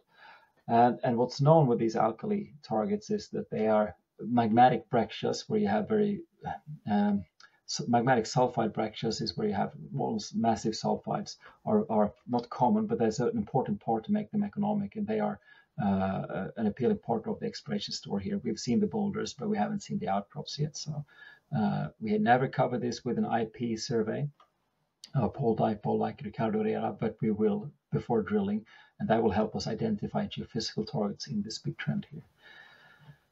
The drilling is scheduled here. You can see we have platforms planned in most spots, and we'll be able to drill from these platforms these higher grade zones. And if we get any good IP anomalies in that survey, we can change the direction of the drill hole to go in a different orientation. So target that as well. It's really interesting, though. We have a big fault to the west here, and this is a limestone, and you know that skarns are an important part of the porphyry story as well. It's a part of the same intrusion-related mineral system, and we have some very good zinc and lead anomalies here, and potentially, if we have no good anomalies, we'll also plan some drill holes to be able to test that in the limestones. Okay. Then I'm jumping to Vista Alegre. And this is nice to be showing a gold slide in a gold market like this, but we're looking again. If you go through the idea of a porphyry target, you have porphyries, and distal to the porphyries you get epithermal. So this all relates to the same mineral systems. It's a part of the same mineralizing event. So it's common to find these things in porphyry camps. This is located 3 kilometers south of Sortilegio and 3 kilometers north of Ricardo Herrera, so just in between, along a major subandean fault. There's a lot of informal mining in this area where they do panning, panning of the soils. And here you can see one of their channels where they try to get the soils to clean up for the gold as they travels down. This is a bamboo rod that they're using, and here's a pan of results. They've been very successful in this instance here. Lots of gold in that pan. When we came in here, we immediately discovered big boulders. They are from being the type size of your desk to the size of your car, of massive quartz. And they're very robust and rigid. And as I said earlier, quartz is the most durable material in this environment because it doesn't weather very quickly. And when we break them up, we have fresh sulfides. And when we have look at them, there's pyrite and chalcopyrite. They go from half a gram of gold to 3.2 grams of gold. But they are preserved over a long strike. We're looking at a boulder train that is 1.7 kilometers long. But when we take soil samples, we have identified a 3-kilometer trend made up of 2 different parallel trends. So the combined strike is 3 kilometers. It's open to the north as well, the same trend. We believe this is a high sulfidation epithermal target, but we don't have a lot of boulders to base that on. So it could also be an intermediate sulfidation target, but it's in that spectra. The area is relatively flat, so it's difficult to do any channel sampling there, but we've dug holes and we've taken lots of soil samples. And this slide here, you see some examples of the gold trend. These are soil samples, gold, so white and red and magenta here is very high. The scale here is unfortunately a bit truncated, but this is basically, this trend is, there's one trend here and one trend here. And the grades you're looking at in the soils to go over 0.1 gram in the soils, and that's where the guys are panning in those creeks. The big boulders that we're finding are located in this creek here, but there are also some here. So it's natural to think that they are actually related to this soil anomaly here, and they've just been rolling down this hill here. They look like this, milky quartz, lots of pyrite, and within the pyrite, some chalcopyrite. And this is what's preserved, and the rusty parts are the leach parts here, but that's almost 3 grams in that boulder, and a fair bit of copper as well. Less copper in this guy, but still a fair bit of gold. If we still look at the Sortilegio target, the geology that we've developed in this area is based out of hand-dug holes to see what kind of rock chips we find out. But in the purple here, we have an early intrusion that we can say is a plutonic rock. It's a technical term. It means that it's not a porphyry. It's like a granite. This is a granodiorite, but it's a different type of rock. That contact to the sediments here in yellow is structural, and this is what's controlling the gold boulders we're seeing in that target. In this rock, the purple rock here, we actually see alteration in strongly leached veinlets of iron oxides today, but they have a lot of gold and also some copper in them, like this here. So they're quite interesting. We haven't been able to put them into a model yet, but they are related to this gold story we see here. Along this trend, we also see some highly unusual intrusive bodies, like this. There's a massive magnetite body here. Usually when you say massive magnetite, people start to think IOCG or skarn. But again, this tells a story about the composition of the host magmas here. These systems that we're looking at, the Sortilegio, they are very alkalic, and having magnetite intrusion and magnetite dikes in an alkalic system is actually quite common, and we have global examples of that in BC. We've done some orientation studies here. We've been able to look, this is the chargeability, and this is the resistivity.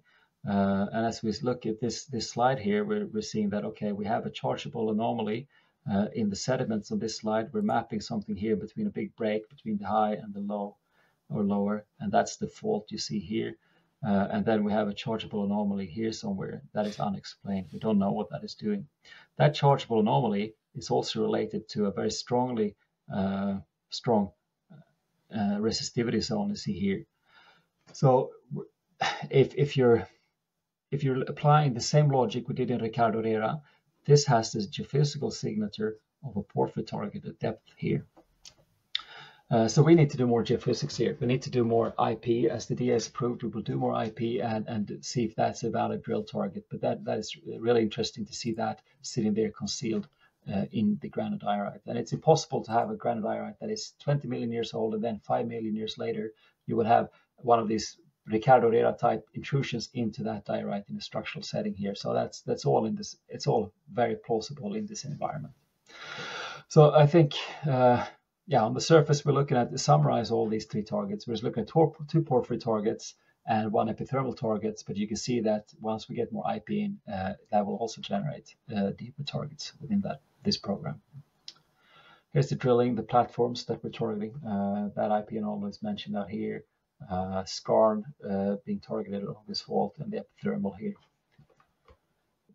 I'd like to go back to just show an image of the project, because it's like a string of pearls at the moment, the great projects we're lighting up here. So just to put it in context, I don't have that map in the presentation, unfortunately, but we've gone through the western part of Valiente. We looked at 3 great targets that we developed that is going through porphyry permitting now for drilling.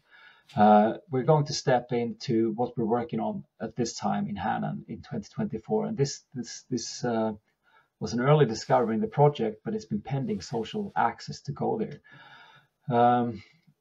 This project area will generate a lot of the news flow from Valiente in this year.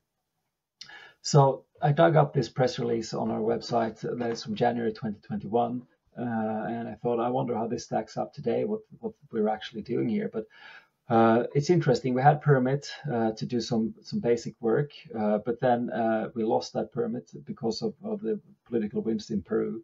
But we regained the permit now last year starting in October. We've been working in this area now, and now we have agreements from all 4 villages in this very big area. This is about 15 kilometers north to south and 8 kilometers wide.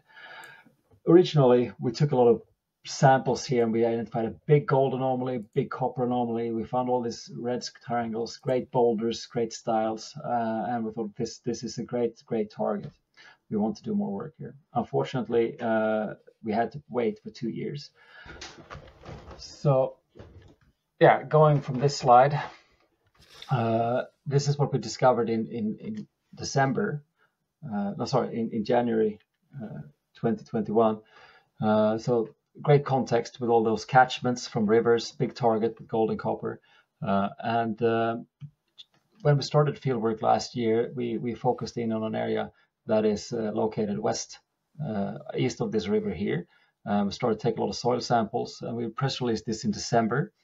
But it's an incredible target scale. We're looking at gold results here now, and in red dots, we're looking at everything from 0.1 to 0.4 grams of gold in the soils here, and it extends over 1 kilometer of strike and a few hundred meters of width.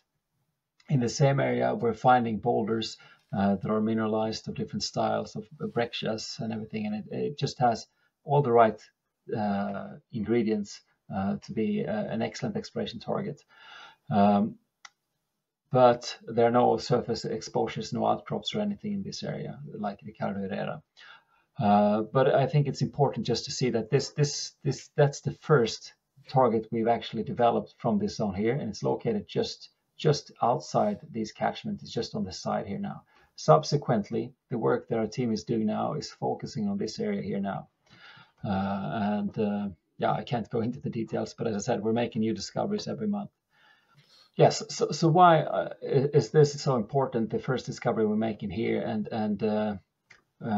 what makes this different from Ricardo Herrera? If we go, then we have to step back a bit because we're looking at intrusive rocks into sediments. But when we start to look at the composition of these rocks, we're seeing that they have a very, very different composition to the Belen zone that we went through earlier.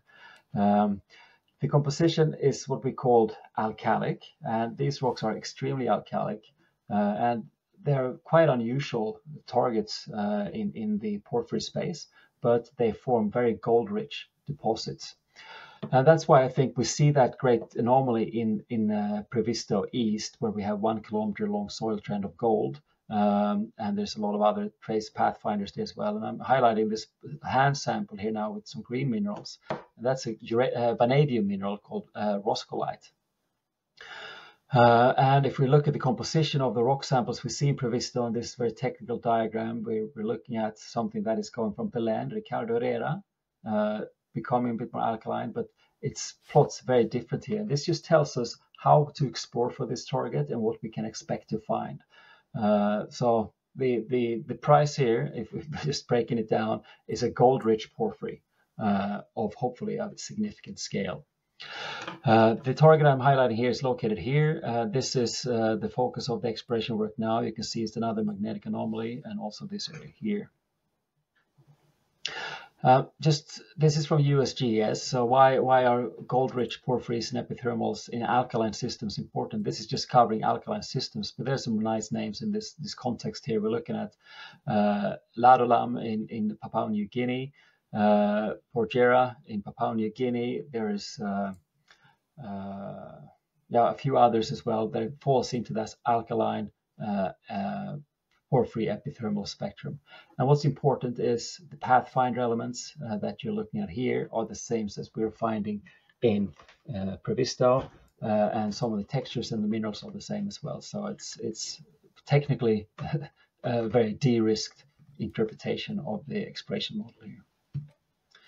Yeah. So I guess what I would like to ask, your rough estimation, it's difficult to predict in Peru, but when does the Belen targets get drilled approximately? What's the range of outcomes, and when does Previsto potentially get drilled? Because it's all about that, verifying these targets. And if you hit one strong, people are going to start assuming that the other ones might be strong as well. Okay, well, let's just base it on the time it took for us to permit the San Martin project, where we received the permit in January. That took just about 2 years, a bit less, but 20 to 22 months in San Martin. So if we apply the same permitting time for Valiente, we would receive the permit in 2 years from January. Then when you get the permit, you need to apply for a few other steps. It's initiate activities and the water permit. The water permit now comes with initiate activities, but that is also 45 days of automatic approval. And then when you get that, you can start preparing the platform. So once you get the DA approved, it takes 2-3 more months to get the drill rig on site. Right, so that would be... So let's say 2 years. 2 years. And if it happens faster, I'm the happiest person on the planet. But that's what I expect based on what we saw in San Martin. But San Martin, I mean, generally in Peru, I mean, it is 2 years the rule, or is that a bit of an anomaly, just to give people a sense? Because that's a very long time to get permitted for drilling. I don't want to give any false promises, Gorm. There are examples of Peru that have been faster. There are examples that have been slower. Okay. I mean, have you identified any things that allows you to speed up from the experience with San Martin here with your permitting team, or is there any reason to believe that it might be faster, or are you just gonna? The only reason it could be faster is we've done it once now, right? And as we go on, we'll do things. We're learning by doing, and from that aspect, it could be faster. We've done it once. We know what we need to improve from the previous application, and we won't make the same mistakes. There were no mistakes, but need to make the same clarifications. That's one thing. The Peruvian government is strongly promoting and trying to improve the permitting time in Peru. So that's also something that could make it faster if they're successful. So absolutely, there are things that are positive. But again, I don't want your investors to say, hey, this Lars guy just said they will do it in 1 year. They can blame it on me. It's I who am trying to push a little bit. But then, is there potential? I mean, DEAs are quite. I mean, you permit for a bunch of drilling here. I mean, that's like it's not. You're not going to get that done in half a year. It's going to take more time to drill 30,000 meters. There are different permits in Peru, and we're looking into. This is a 1% chance that this could work, but we're looking into making a simpler permit in Valiente for this target that I showed you here. If that works, it's a 1% chance, as I said. If that works, we could be drilling in 6 months' time at this target, 6 to 8 months' time. But we're probably drilling it this year. But it's a permit that is filled with restrictions, so we won't be able to drill the areas that looks best on the surface. But we will be able to mobilize a drill rig and put a hole here and see where it takes us. But because we're going through the process of understanding, we have had a biologist in the field collecting baseline data here just to see if because this is jungle in the public documents, but in real life it's actually deforested. So what parts of this deforested zone are more open to put a hand portable low impact drill rig in that we can get approved or not? That's what we're investigating now. So the reality is, even though we say it takes 2 years, Hannan is not sitting here saying, oh, it takes 2 years and we're rolling our thumbs. We're working very hard. Our entire team is working very hard to get a drill rig on site as soon as possible here. So we're doing everything in our power, I should put that clear as well, to make this go faster. But the reality is we're a formal company. We don't take any shortcuts. We follow the laws in Peru. And there are things that are outside our control if it takes 2 years or 6 months. But, you understand the chances now, I think, the different permits. Okay. And I guess I should kind of ask you, I mean, Lars will have gone through all the details of Valiente, but this is kind of to my understanding, it's the crown jewel. This is the massive, so the decade project to unlock a new district of multiple porphyries that you've identified. If one is strong, likely some of the other ones will be strong as well. You could see multiple billions of tons. I mean, if it proves out in terms of grades, it could be a massive. It's a massive idea, right? What would be your kind of personal view? Because it's a bit out of the way. It's in the jungle. There are obviously some issues. You would have to get in, massive infrastructure to build mines there. So, what would you say is okay? This is good enough to attract someone to say, okay, we're gonna take on this massive effort to build out a new mining district in Peru.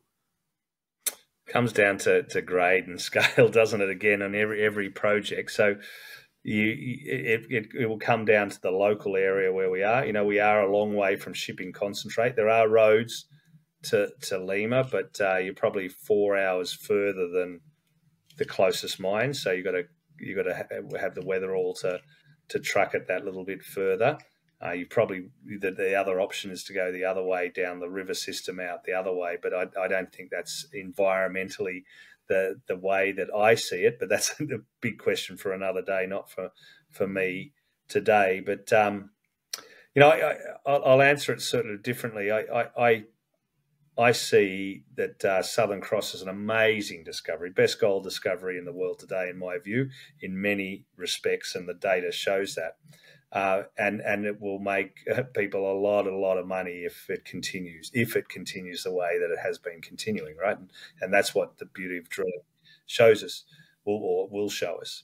I see Hannan as the greater discovery in many respects, because this is a new belt. This is multiple deposits, and so it's different. It's got those challenges. But it comes down to grade. I put 0.7 there, but if it's 0.3 in the jungles and you've got to truck it up to the top of the Andes and down the other side, that's not going to work. If it's 1%, there's not many 1% porphyries. It's got a great gold credit. That is I talked about the gold companies going after these things now, and that adds a lot of value. And you can do a lot of different things with very healthy gold credit. So, and these are gold-rich porphyries, which are a little bit unique also. So, it will come down to the grade and the exact location and around rivers and access to existing infrastructure, which is quite. We drive in and out of a town called Tingo Maria to 40 minutes to most of these projects in Valiente, right? They're actually, got infrastructure around them and power and all those kind of things. So we don't have to worry about those. It's more so, a lot of rain. So engineering, tailings dams, and those kind of things will take a lot of money to make sure that. That's done all appropriately. So they're the big questions that before a drill hole, but you can't answer. But they're the kind of things. We're not looking for marginal mineralization out there. We're looking for big systems, and they've got to have the grade. And I mean Valiente. It's the capital question, right? To unlocking this district, it's the idea is here, if you have success with the other projects before you get into sort of later H1 25, when you might be able to start drilling at the Belen zone, how do you envision sourcing the capital to be able to get that going? I mean, it's a district. So do you want to keep everything 100%, or are you considering optioning off a portion of it to maybe strategic investment and JV up on one, and then you maybe get an injection of cash? What's the puzzle you're solving for here, you think? Well, why we're such a low cost company and we're de-risking it ourselves from the social side of things and getting those drill permits, and we've got the ability to pick the best targets ourselves as we're sort of filtering through all that. We're happy to do what we're doing at the moment, but you can see clearly in years to come, how do you drill 18 porphyries as a small company, right? It's tough, and it's time, and it's better to share the experience, and no doubt bringing in partners on various parts of that system, I think makes sense. Not necessarily today, as we're just going through the filtering and the initials. But if we can drill when we drill Belen, or when we get to drill Previsto, and we can demonstrate highly economic systems and this cluster concept, then that will make these projects more valuable. So there's also the other reason of doing a deal when we've demonstrated the concept, and it's not costing us a lot of capital at the moment for such a big win. And you can have a look at Solaris or SolGold or any of these companies that are they're on. They've got porphyry centres, but they've got much less in terms of the number of porphyries that we're talking about. But they've got very good projects.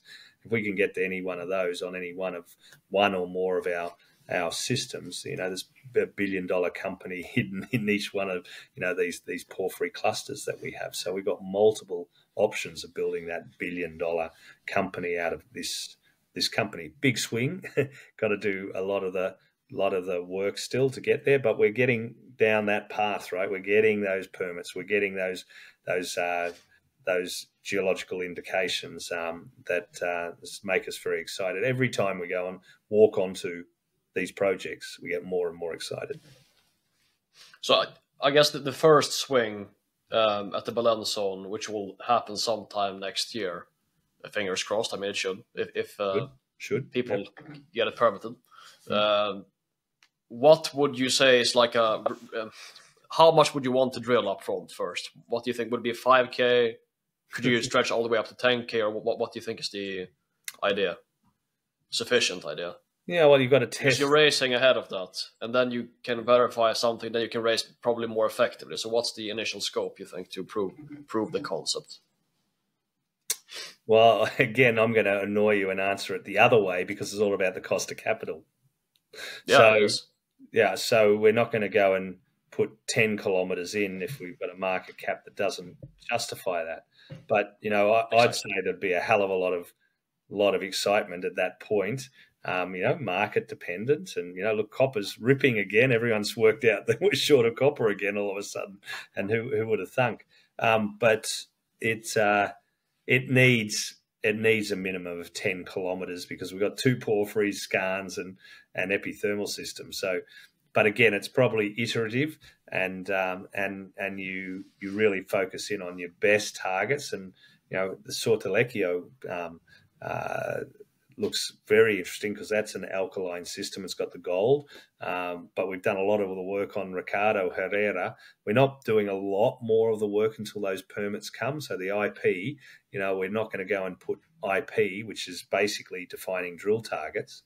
We did it at Ricardo Herrera to prove the concept, and it worked very well. Like I said, we've got a massive anomaly beneath the copper we're mapping at surface.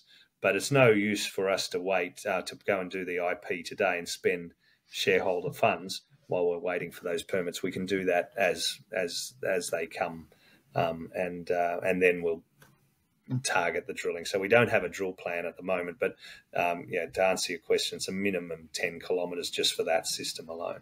This is a great discovery. Again, it's hard to believe someone is always saying it's always great discoveries, but this is again a true discovery in Peru of a target style that it was known to exist in the Sub-Andean, but it was never properly explored. The style of mineralization is sediment-hosted copper. It forms very high-grade copper deposits that are quite big. It accounts for about 20% of the world's copper output. Most well-known targets or mines are in Poland, Germany, in the Kupferschiefer, and in the Central African Republic, in the Central African Copper Belt. Yeah, there are many different copper deposits of this style, and there's some in Russia, in the US. So it's a very appealing exploration target. We have a very big land position in San Martin that it covers 650 square kilometers. And it's a basin play. So when I say basin, I mean a hole on Earth where sediments that have accumulated. this hole on Earth is about the size of Ireland. So it's a big basin where we have these ore forming processes that could that we are exploring. The project is fully funded, and here I noticed something that says 55%, should be 85. I don't know why it says 85. It should be 85% by spending 35 million US by JOGMEC. And that's divided into different steps. So the project is not diluting our shareholders at the moment, and it's fully funded for the coming financial year. And now with the drilling is also funded, right? So I made that point here. We're hoping to start the drilling here in May, June. I will push it back to June, late June, perhaps now. But it's happening, and we're going through all the logistical exercise with the contractors and have all the agreements in place with the villages. And we're now waiting for the approval to initiate activities. Once we get that, we can start to do the drill platforms. And the target we're drilling is this red square here called Tabalosos East. This is me again, just stepping back, saying why is this important for your investors? Why is this important for geologists? Why do we need context when we explore? So that's just me again. But stepping back, looking at big picture is what I love to do. And this project has a lot of big picture ingredients that makes it interesting to explore. We know that sediment-hosted copper deposits, they form giant deposits, as I mentioned, Sextine Basin in Poland, the Central African Copper Belt, Udokan. So they're appealing exploration targets. The problem is that you can have any bucket of sand and you can produce sediment-hosted copper deposits. So how do you find the big ones? We know that in South America, we have copper mineralization in rift basins that extends from the Central America up in the north to the most southern part of Chile and Argentina in the south. They are mapped here by Spikings in 2016. And in each of these areas, we start to see sediment-hosted copper plays that are not explored, or they're explored partially. But there's I think there's a paucity still of this style of target style in South America, because it's a bit remote, if you put it that way, and it also is in competition with porphyry and epithermals in that spectrum. But in the last 20 years, we've seen massive infrastructure development in the Sub-Andean zone. As I mentioned here, San Martin is a typical sample here, and what we saw in Valiente as well. So it's opening up this new search space as people start to develop new parts of South America. 7,000 kilometer belt with different porphyry styles. Sediment-hosted copper targets. So in my view, there needs to be a big deposit here somewhere. So how do we find it? Which part of these small basins is the best? And what ingredients are we looking for to find the best basin? That's what we're asking ourselves. The San Martin project is located in a basin called the Huallaga Basin. This basin has undergone the same type of deformation you see in the Central African Copper Belt. It has all the key ingredients to develop big deposits. It has regional red beds that are good as a source for the metals. It has very extensive redox boundaries in the stratigraphy that creates good traps for these metals when they move up during deformation. So we actually get somewhere to form the deposits. And we have a lot of salt accumulations, both in the Central African, but also in the Huallaga. Huallaga Basin is probably the basin in Peru that has most salt accumulations. And you also see active petroleum systems, both in the Huallaga and the Central African Copper. So these factors makes the Huallaga a very interesting exploration play from a big picture. So the stuff we discovered, this is a summary slide to show a lot of technical work and thinking that's gone into this project. But the stuff we discover are excellent. We start here on the right-hand side with Tabalosos.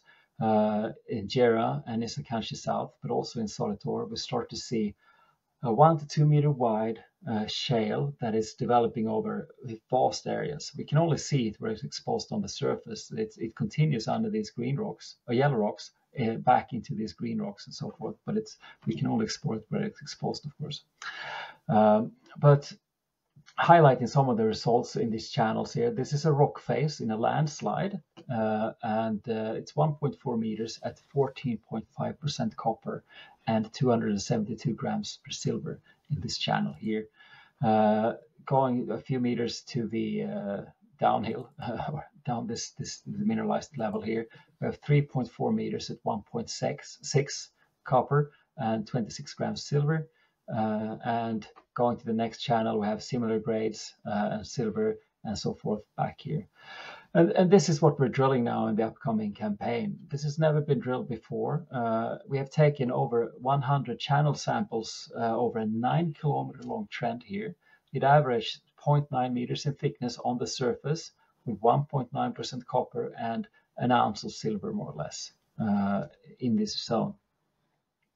So seeing the continuity with the drilling will be very interesting here. And if we can map this over a 9 kilometer long trend by 800 meters width, you can do the back of the envelope yourself and see how many tons that builds up with these grades of copper. The thickness we're mapping on the surface is comparable to what they're mining in the Cooper Shipper in Poland. So it all falls into that spectra. That is a very good target. The style of mineralization is very chalcocite rich. Chalcocite is a great copper mineral, and it's very appreciated by the metallurgists. Second to this style here, we are making a new discovery in Sortilegio. This is a very different exploration target, but also again very attractive. It's in shape, it's more similar to a porphyry because it develops large tonnage but high grade target in sediments. They are very structurally controlled. This is a sandstone, and the black here is a secondary copper oxide, and the green here is a more well-recognized secondary copper oxide in a leached sandstone. So there's no primary sulfides left here. Originally, there have probably been chalcocite, bornite, chalcopyrite in this sample here, and it must have been much more high grade. This is about 1% copper today, but yeah, I'm hoping that we can take that ×5 when we do the drilling there in the future. Unfortunately, this was discovered very recently, and we don't have any drill application here yet, but this is pipelined this year to start the DIA process here in Sortilegio. If you go back into the Tabalosas area, just looking at the drill program that will start in June, it looks like this. You have roughly a 9 kilometer trend, different sediments in different colors here, and the mineralized horizon that we mapped on the surface is in this red line, and where we have inferred it with soil samples is dashed. These blue SM are platforms. We're targeting the western flank of this project. Why? Because of the gently dipping to almost flat geometry of the mineralization, as you can see here. As we go to the eastern flank, it becomes very steep, and it's less economical if you put it into a mining economic perspective. So it's better to target this flat lying proportion of the mineralization. This section here is the most northern one here, and you can see the platforms that we're planning to drill. The shallow drill holes, 100, 250, and 400 meters. And it's probably, this is a 500 meter width of the mineralization here. So going from here, we'll look at this section here. Again, this is about 800 meters width of the mineralization, and this is a 600 meter deep drill hole here to target that. That's that section here. Everywhere on the surface, we know we have channel sampled it here, we have channel sampled it here. Going to section 8, located here. We have interpreted some more structural interference, more steeply dips here. But again, we see an opportunity to drill it further back here and test the mineralization in another position here. So you can get the idea that this continues subsurface for kilometers like this. This is a 2 kilometer spacing between that hole and that hole. And finally, this is a conceptual section down here. I don't think we will drill this. This is a quite deep hole. It's 1,000 meters, but it highlights the continuity of the mineralization here and more structural interference in this zone here. So even though it looks near surface, it may not be the best targets for the initial stage of the program. However, as we progress, the deeper targets could be better. Do you have any thoughts about this Salmatine drilling, Gorm? Yeah, I mean, so the width is in line with what is considered, high quality and economic, probably when you compare to the Cooper Schiffer. But the question is, I guess, from a mining perspective, is the overburden, the structural integrity of the rocks above where you will tunnel in and mine this. Do you have a sense of that yet, or will you have to drill to gain confidence? Yes, the weathering. And the structural deformation in a thrust and fold bed like this needs to be accounted for. As you can see here on some of these slides, I believe that these are relatively undeformed proportions of this project area. The main deformation is taking place in this part. So I believe they're quite competent. They're sandstones, not high-grade metamorphism, so they may weather more easily. So drilling will tell at the end of the day. That's the only way to find out. And what kind of average grades places it in the, okay, it's certainly economic, what places it in the, okay, this is exceptional, one of the best in the world? Yeah, I think if this is a successful program, what you have to be keeping your eye on then is if we drill here, let's say 2 meters at 3% copper. And as we drill here, we drill 2 meters at 3% copper. And this, so that we're looking for the predictability of the grade here. If it's nuggety, if we say, oh, here we drilled 1 meter, here we drilled half a meter, and here we drilled 10 meters, it's very difficult to use it in mineral calculations, right? But if we can show the continuity of the style and the grade, that's the most important for this style of mineralization. That's a success. Yeah. So predictable, you don't want 0.5 somewhere and 10% somewhere else and then varying with. So ideally, it's just uniform and just an easy. Yes. Easy to extrapolate. Yes, so exactly. Easy to extrapolate. And if we can drill it out on 250 to 500 meter spacing, it's an easy exercise and it's not very costly. But if you have to drill it out on a 25 meter exercise, it becomes uneconomic, right? And then in terms of grades, I mean, what's kind of, okay, that's a bit of a disappointment. If it turns out to look like it's going to be a 1.5%, or where does it place? What's the kind of very good and what's the okay? That's a good question. I think 2% with a 1 ounce of silver, 2% copper and an ounce of silver is okay. We like to go higher grade. Seeing 3 or 4% would be great. Depends on how much surface leaching we've had, but we'll start at 2% as a sort of a modest expectation. Yeah, and then I guess just to give people a sense, once you're in a particular zone, do they tend to be kind of homogeneous in terms of grade? Because to my understanding, it does spike, and it does. What you want to see is a floor of pretty high grade, but in certain areas you will get 15%. I mean, it's just... Yes, I think it's highlighted by this slide here, where we have a 30 meters exposure of this landslide, sampling every 5 meters roughly, and we have 14% here. We can see the thickness is quite, it's between 1 and 3 meters, or 1.5 to 2 meters. The grade is relatively consistent here, but most is actually carried in this channel here. And there will always be local anomalies like that, but and I when they're spiking to the upside, I don't complain. But minimizing half meter to 1.1 and less, I suppose that's the risk. But you have to account for here this challenging sampling, and potential surface leaching. So we'll have to drill it to find out, but that's the risk. And if you explain, I mean, the average depth of the hole would be, or not depth, but distance of the hole would be 200 meters, probably 250 or something like that, right? Yes, that's correct. It's not a very deep program. Some of the deep holes will be 500 meters, just step out further back to get some width to the test as well. But most holes are around 200.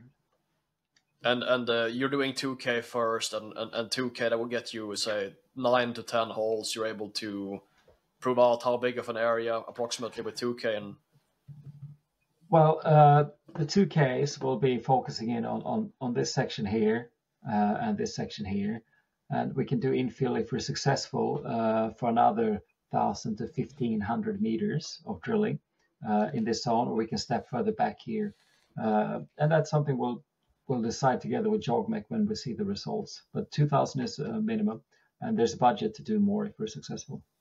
So a K to 2K discretionary based on results. Yeah. And that will infill. What was the strike of that distance again? Can you repeat that? This is probably 7 kilometers, as you see from this section to this section here. Yeah, so you could start with 15, just doing very wide infill between the two. Yes, the north and south. Yeah, I think so. Stepping out, initially proving this 2 kilometer trend here in the first 2,000 meters, and then we can be bolder and step out and say, let's try this one. Well, I like to drill this hole. I like the structural setting, but it takes a lot of meters to drill 1,000. Not a lot of room for other drill holes. Put it that way. Yeah. Okay. And I should ask you plan. Okay. Yeah, I was just saying that this drill program, because it doesn't expire. If we're successful here this year, and we drill this, we can have a new budget from JOGMEC saying, this year we want to amend this or drill these targets and do something different, so it doesn't expire that way, if you understand. Yeah, and you plan on starting drilling in June or somewhere around there, and then Yes. What's the approximate advance rate? Lab assaying time. Just these parameters quickly. It will be very fast. We will see each drill hole will have a relatively narrow window for sampling. We're looking at 5 meters width, cutting it, submitting to the lab, between 2 weeks and 4 weeks from we get the drill hole. And per day, how many meters do you get through, you think? Average? We will be drilling 24/7. So I guess the moves, if we do many moves or we stay on the same platforms, let me guess 50 meters per shift, 12 hours, let's say 100 meters a day. Okay. But then when we're drilling, and then you have some moves, so we'll take it down significantly because the logistics between the platforms will take a few days because everything is hand carried, right? Yeah, and then I guess for those that don't know or not familiar with JOGMEC, could you explain who they are and what kind of what they're looking for with this investment? Yeah, so JOGMEC are the arm of the Japanese government. They've just changed their name. They've taken oil and gas. So it was Japanese oil and gas something, but now they've made it a little different. And the acronym, I can't remember off the top of my head. That's terrible. I'll pull it up maybe while you're asking me another question. But they're basically out of METI, the Ministry of the Economy. And there's a lot of geologists. They have an office in Peru. They've had an office for 40 years, but they're mandated to go and look for metal for the Japanese society and industry, in the big trading houses. So they're the precursor to deals with the trading houses. And so they're basically tasked with partnering with companies around the world for a variety of commodities. And, it used to be the oil and gas, but it's not so much that now. Now it's battery metals much more so. And they want to own this project eventually, and they want to then vend it into a trading house, one of the trading houses. That's their mandate. They can't hold ground directly, so they need to partner with companies like ourselves, and they structure a deal so they have the majority. So as I said, the 75%, and we manage it for them. We very much have a very close relationship with them. It's you can imagine it's a very strict, formal relationship in a Japan cultural sense, from a reporting and budgetary point of view, and monthly meetings, and they've just come out and visited just recently. So we have a very, very close relationship with JOGMEC, and a very good one. And the Japanese are amazingly consistent, and you've got to listen to every word because it really is very meaningful. So I mean, to clarify for people, the end game is for them to direct or source commodities to the big trading houses in Japan, but they are obviously not an operator or anything of the like. They're a financial partner that looks to secure future commodity flows to Japan. So at the end of the day, at some point to get this built, or you're not maybe. I guess we'll see, but Hannan is an exploration company, so you're not intending to build a mega copper sedimentary operation in the jungle of Peru. No, well, that's the difference between something like Southern Cross, where you can get out there and say, we are going to build this, and we have the shareholder base, and it's sort of hundreds and hundreds of millions of dollars to build it, not the billions. And exactly, and that's the difference. So you do need to partner, and at some point, and there's various points in our very extensive joint venture document with JOGMEC, they can take over. I think the first point is actually when they get the 51%, whether they do or not. Let's see. At the moment, we're managing it, and I imagine that would continue until during the exploration phase. I did pull it up during that question. It is the Japan Organization for Metals and Energy Security, JOGMEC. That's good. So I guess they can take control, but either way, whoever is in control at some point when this is more advanced and defined. But obviously, this is a massive idea, just like Valiente is. It's a massive idea, as you say, multi-billion once it's built, if it's proven out. It's two very big ideas. Actually, Valiente is multiple big ideas, I guess. It's just, Yeah. So, but either way, I mean, JOGMEC would have to find a big mining partner, or yourselves would have to, with JOGMEC, find a big partner to actually develop the project at some point.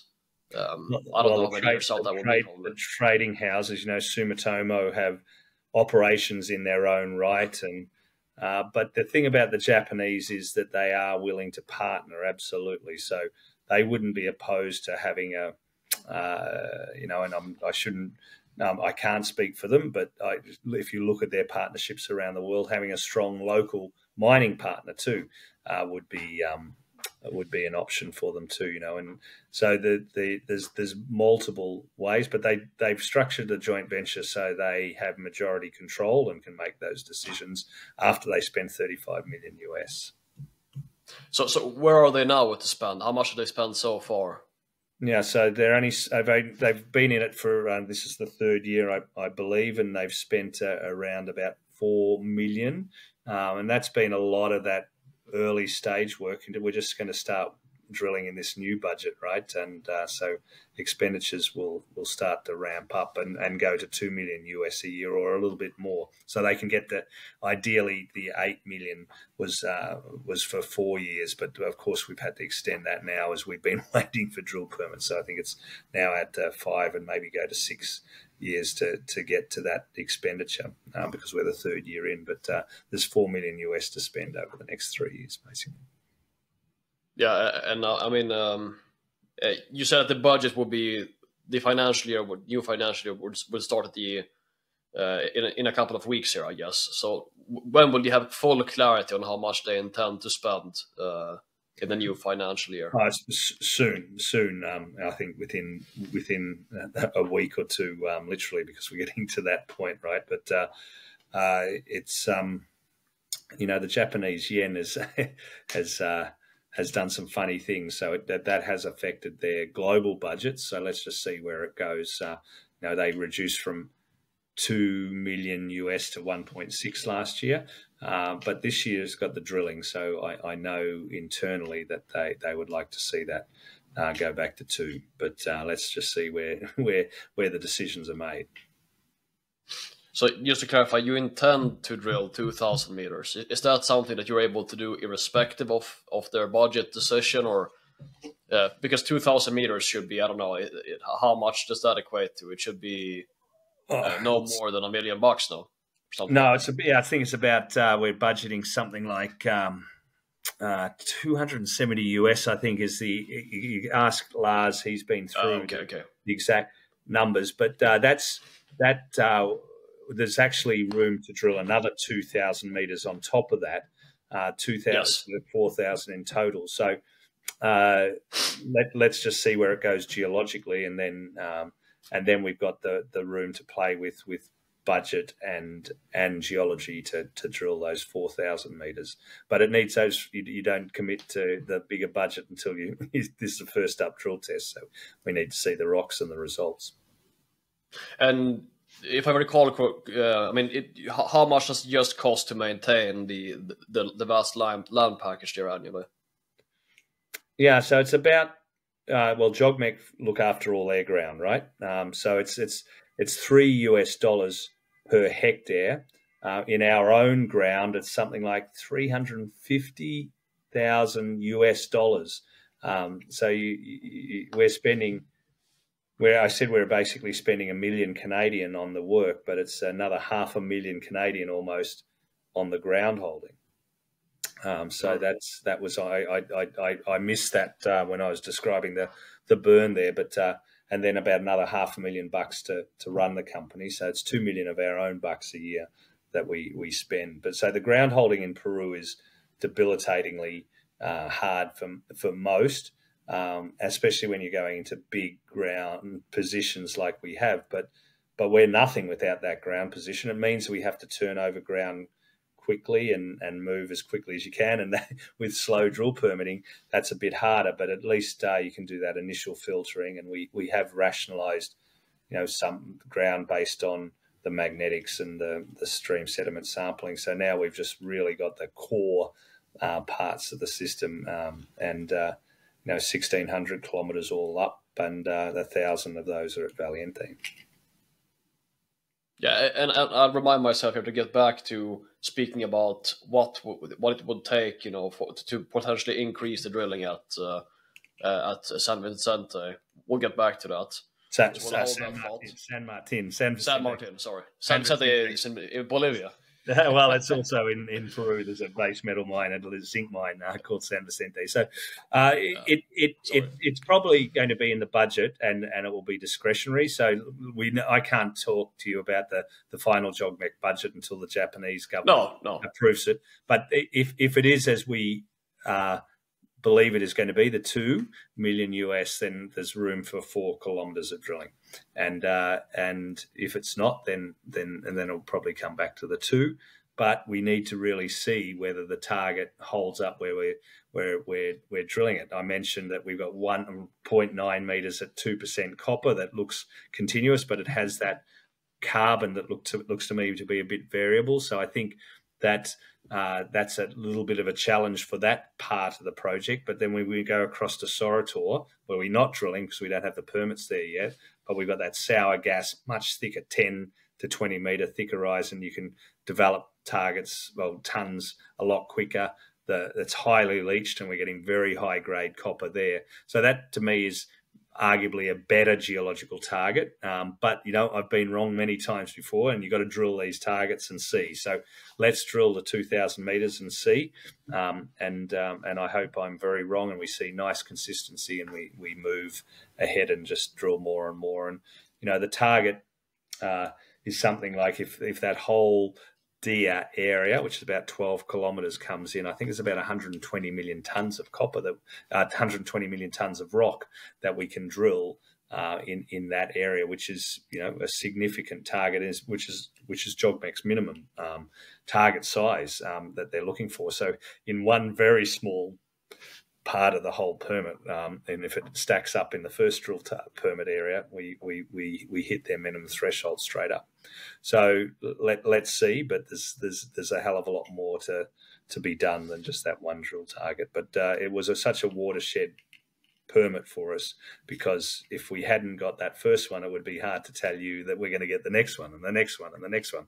But and we're learning too about how to apply for what the authorities want. The authorities are learning, because these are new areas that just haven't been drill permitted before. So they're slightly different areas, and they've got people and authorities who've never had to deal with exploration, even though it's only 80 kilometres east of where some of the most prolific mines in the world. It's a long way in terms of those other factors.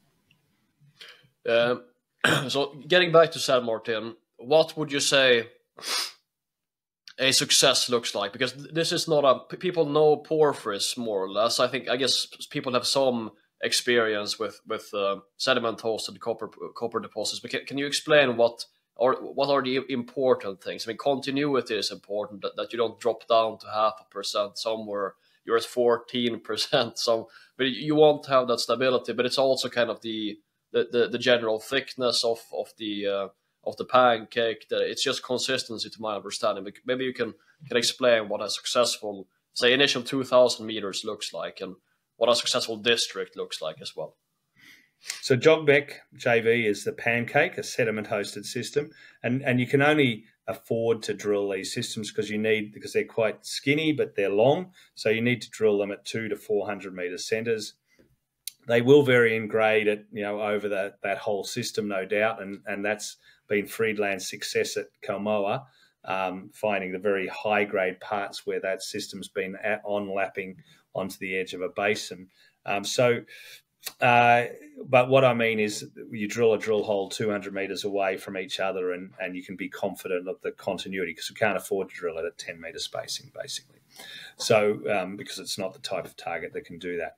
So consistency, a low CV, a coefficient of variation, a low CV, and a grade that will work. If our surface channels are anything to go by, and that consistency is there, we're very much in the ballpark, right? A metre at a couple of percent.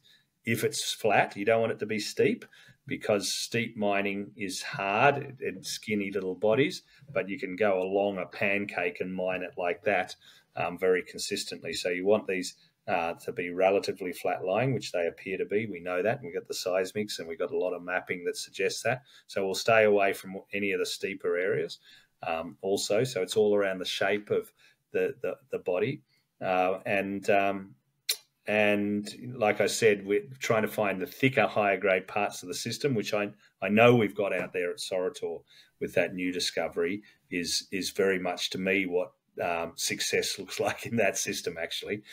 So I very much like that new area a bit earlier. We've got a lot more work to do out there, and we're not permitted to drill that in another few months.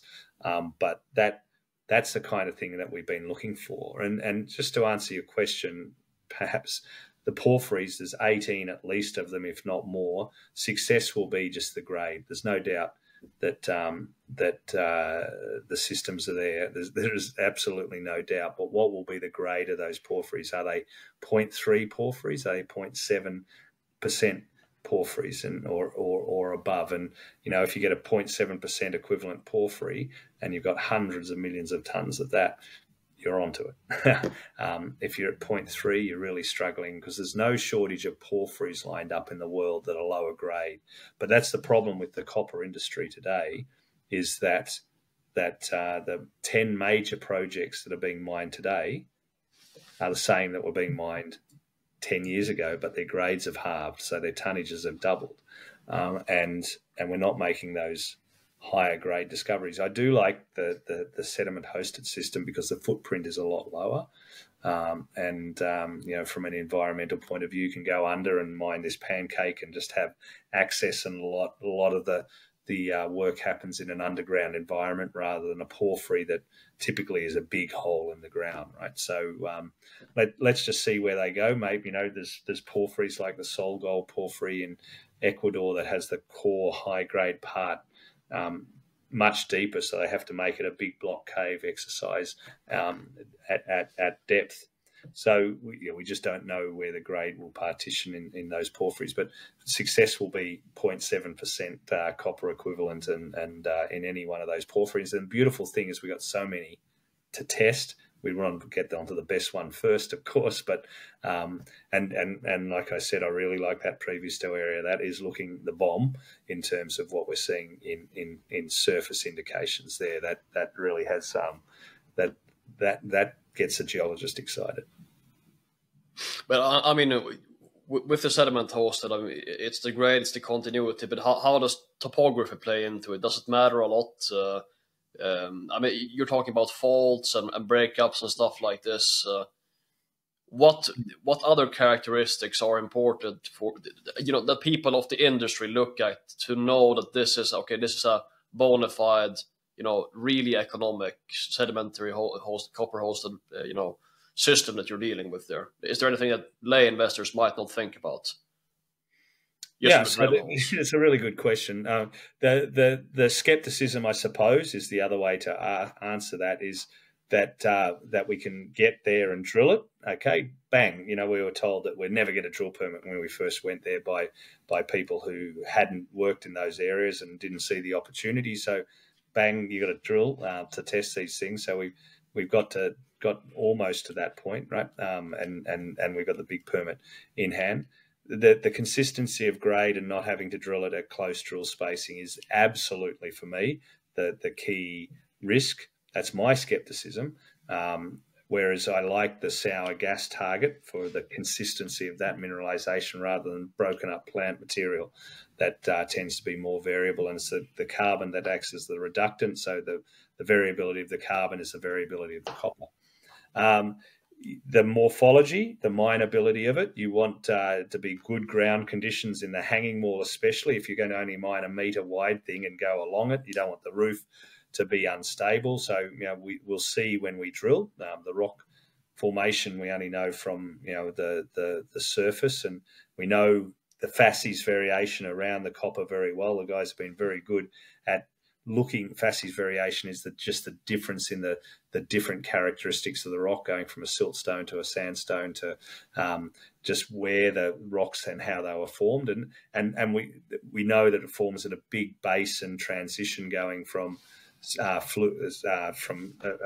marine to terrestrial. So it's got a great location in the basins, all those things, but that doesn't help you mine it. And then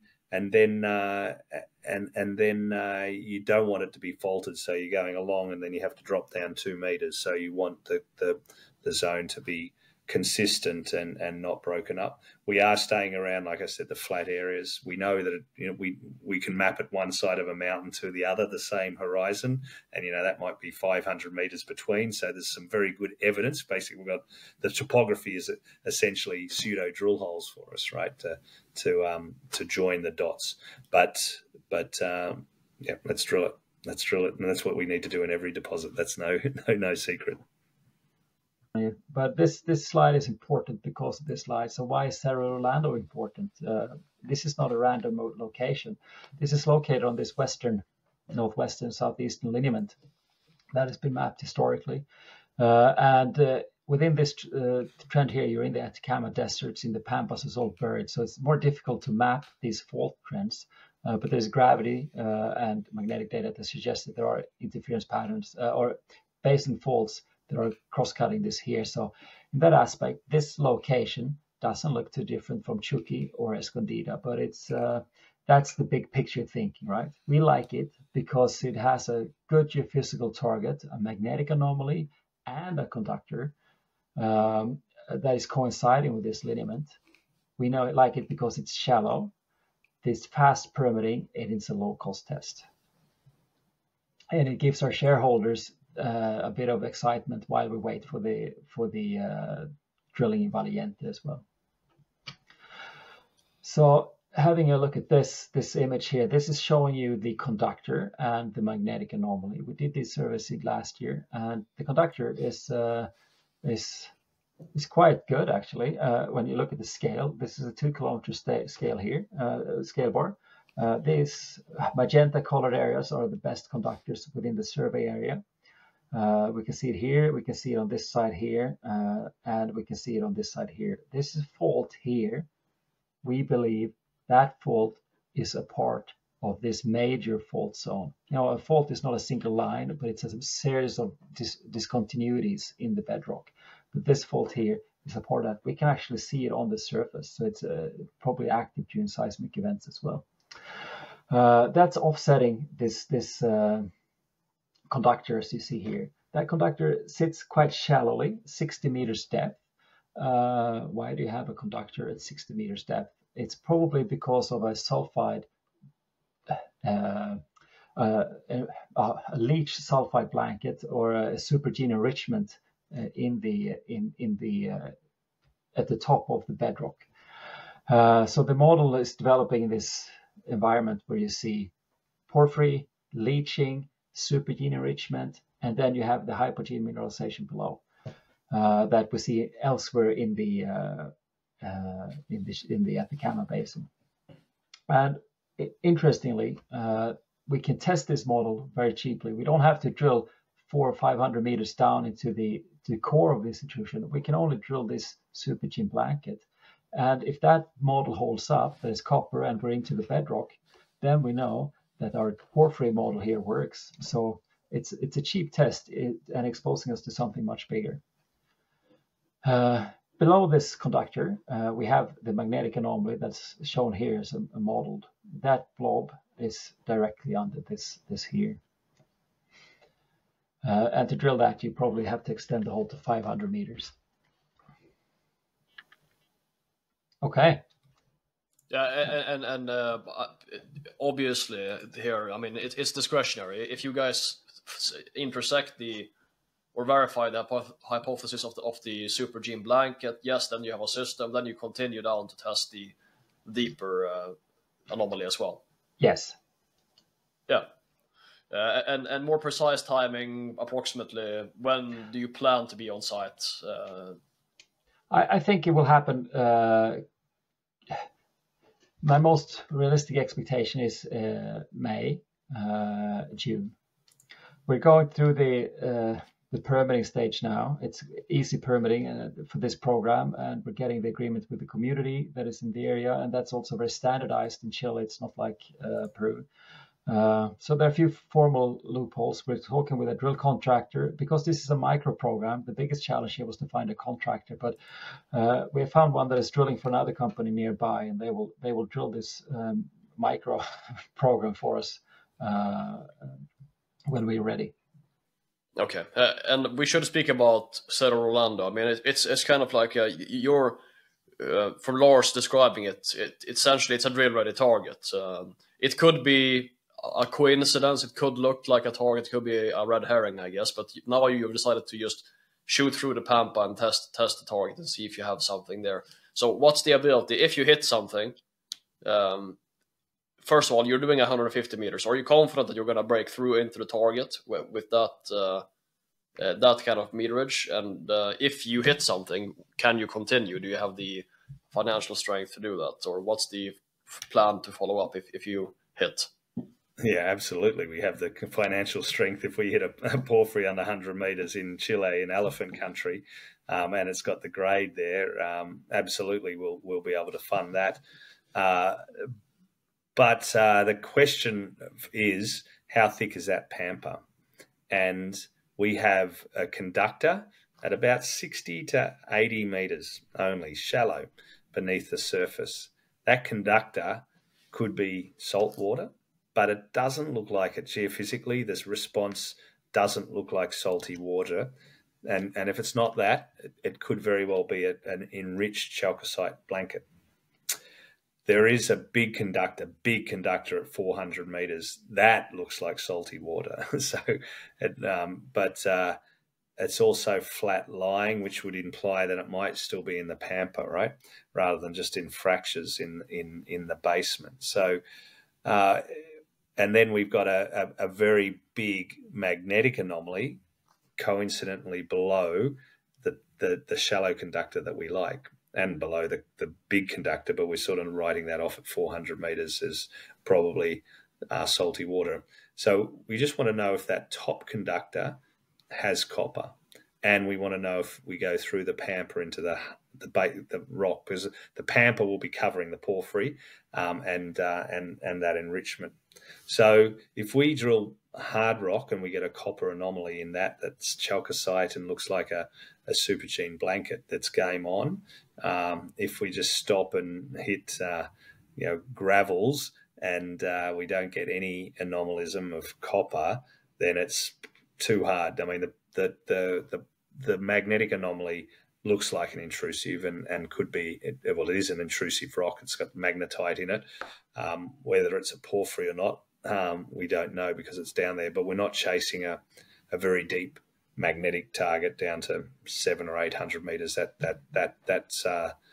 That's not the way to fame and fortune, especially with what we've got in Peru. So we figure that just a cheap, Lars calls it a micro drill program, but it's really just a geochemical test beneath 60 to 80 meters of what we hope is only the pampa. So great bang for buck, optionality, but it's not going to.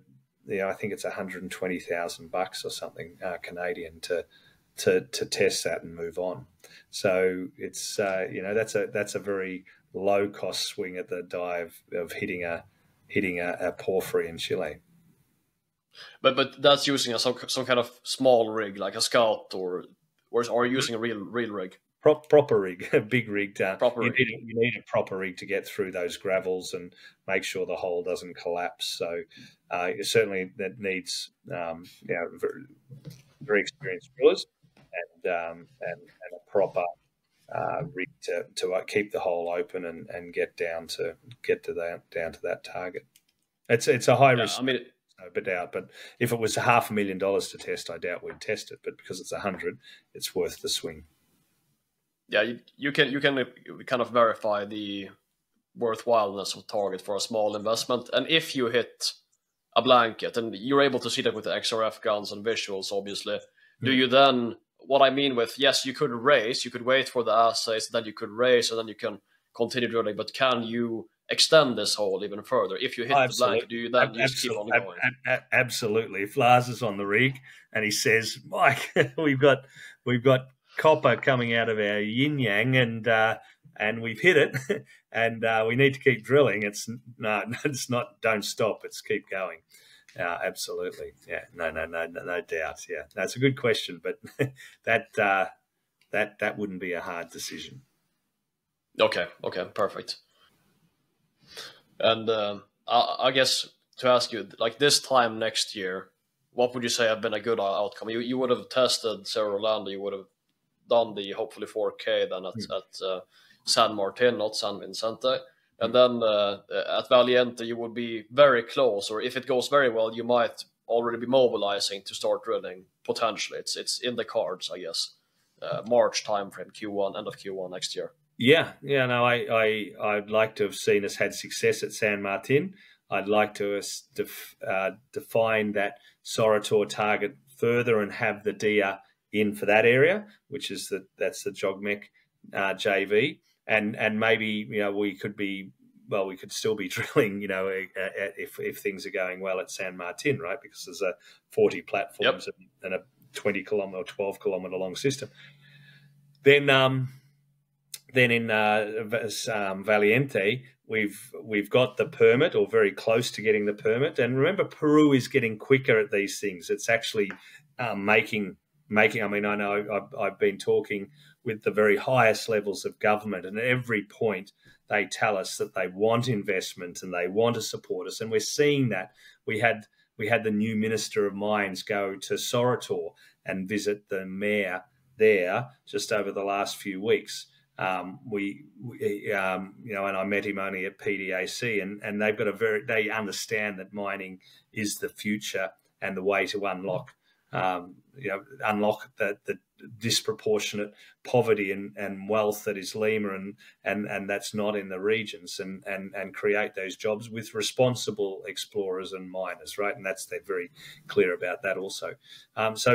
so things are getting better. So yeah, let's say that Valiente is going to be very close, if not permitted. We're going to have absolutely a DIA or even a faster permit in the system at Prevista. We're going through that now. We haven't talked about that, but there are faster permits than the 2-year DIA. But we're going and we've got a biologist on the ground defining the areas you can't be around, any agricultural areas you can't be around, any pristine forest areas. Certainly no pristine forest areas where we're working, but there's people with agriculture. So we've just got to balance off where we want to drill in Prevista and see if we can get a drill hole in the ground there quicker. We'll have a DIA there at least. There's Divisoria. We didn't talk about that, but we've done a lot of the pre-work to get the DIA in there. So I hope we've got 3 DIAs in the system there, and getting close or just about to start drilling. And once we get, we've gone through the hard yards, we're going to have drilling every year on a different porphyry, and San Martin will work itself out, and then we'll just got to get onto the best parts of the system early on, rather than taking the 5th or 6th porphyry to work out where the best one is. And I think I know where that is today, based on the surface work, and notwithstanding, Belen is a very valid target, but that previous area just looks fantastic. I've said that 3 times now, but it really does.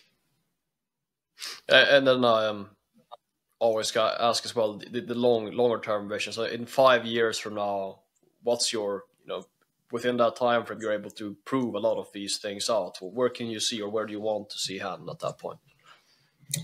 Well, at a much larger market cap than $20 or $30 million, and that goes without saying. But that will only come through success of the drill bits, and we know how to make discoveries. There's no doubt about that, and that's what we're good at. If we're good at anything, that's what we're good at. And so, we hopefully will have JOGMEC satisfied and have earned its 51%, and moving forward, fully funding that project and finding the best parts of that system, and they'd be drilling out their system there, and it's because in 5 years we'll be probably 3 years into drilling their best system. With I think at Sortilegio there's a prediction, and then we've got at least an inferred large resource on a porphyry. It will be really interesting where we go and where we joint venture. We may joint venture the porphyries because they're big company targets. Once we've drilled one, we don't want to spend all the capital drilling out one. So it may be better to joint venture a porphyry earlier, whereas the gold epithermal targets, if we're onto a high-grade gold system, we know what they do to share prices. So we may focus equally on the epithermal parts of the systems and have joint ventured the porphyries as well. So let's just see where we go. But I hope we've got 2 porphyries, and JOGMEC are working their way to 150 to 200 million tonnes of copper rock at 2% plus up in San Martin. Excellent, Mike. Pleasure as always, and I'm following intently here for sure. Keep your eye on it. It's a pretty exciting company.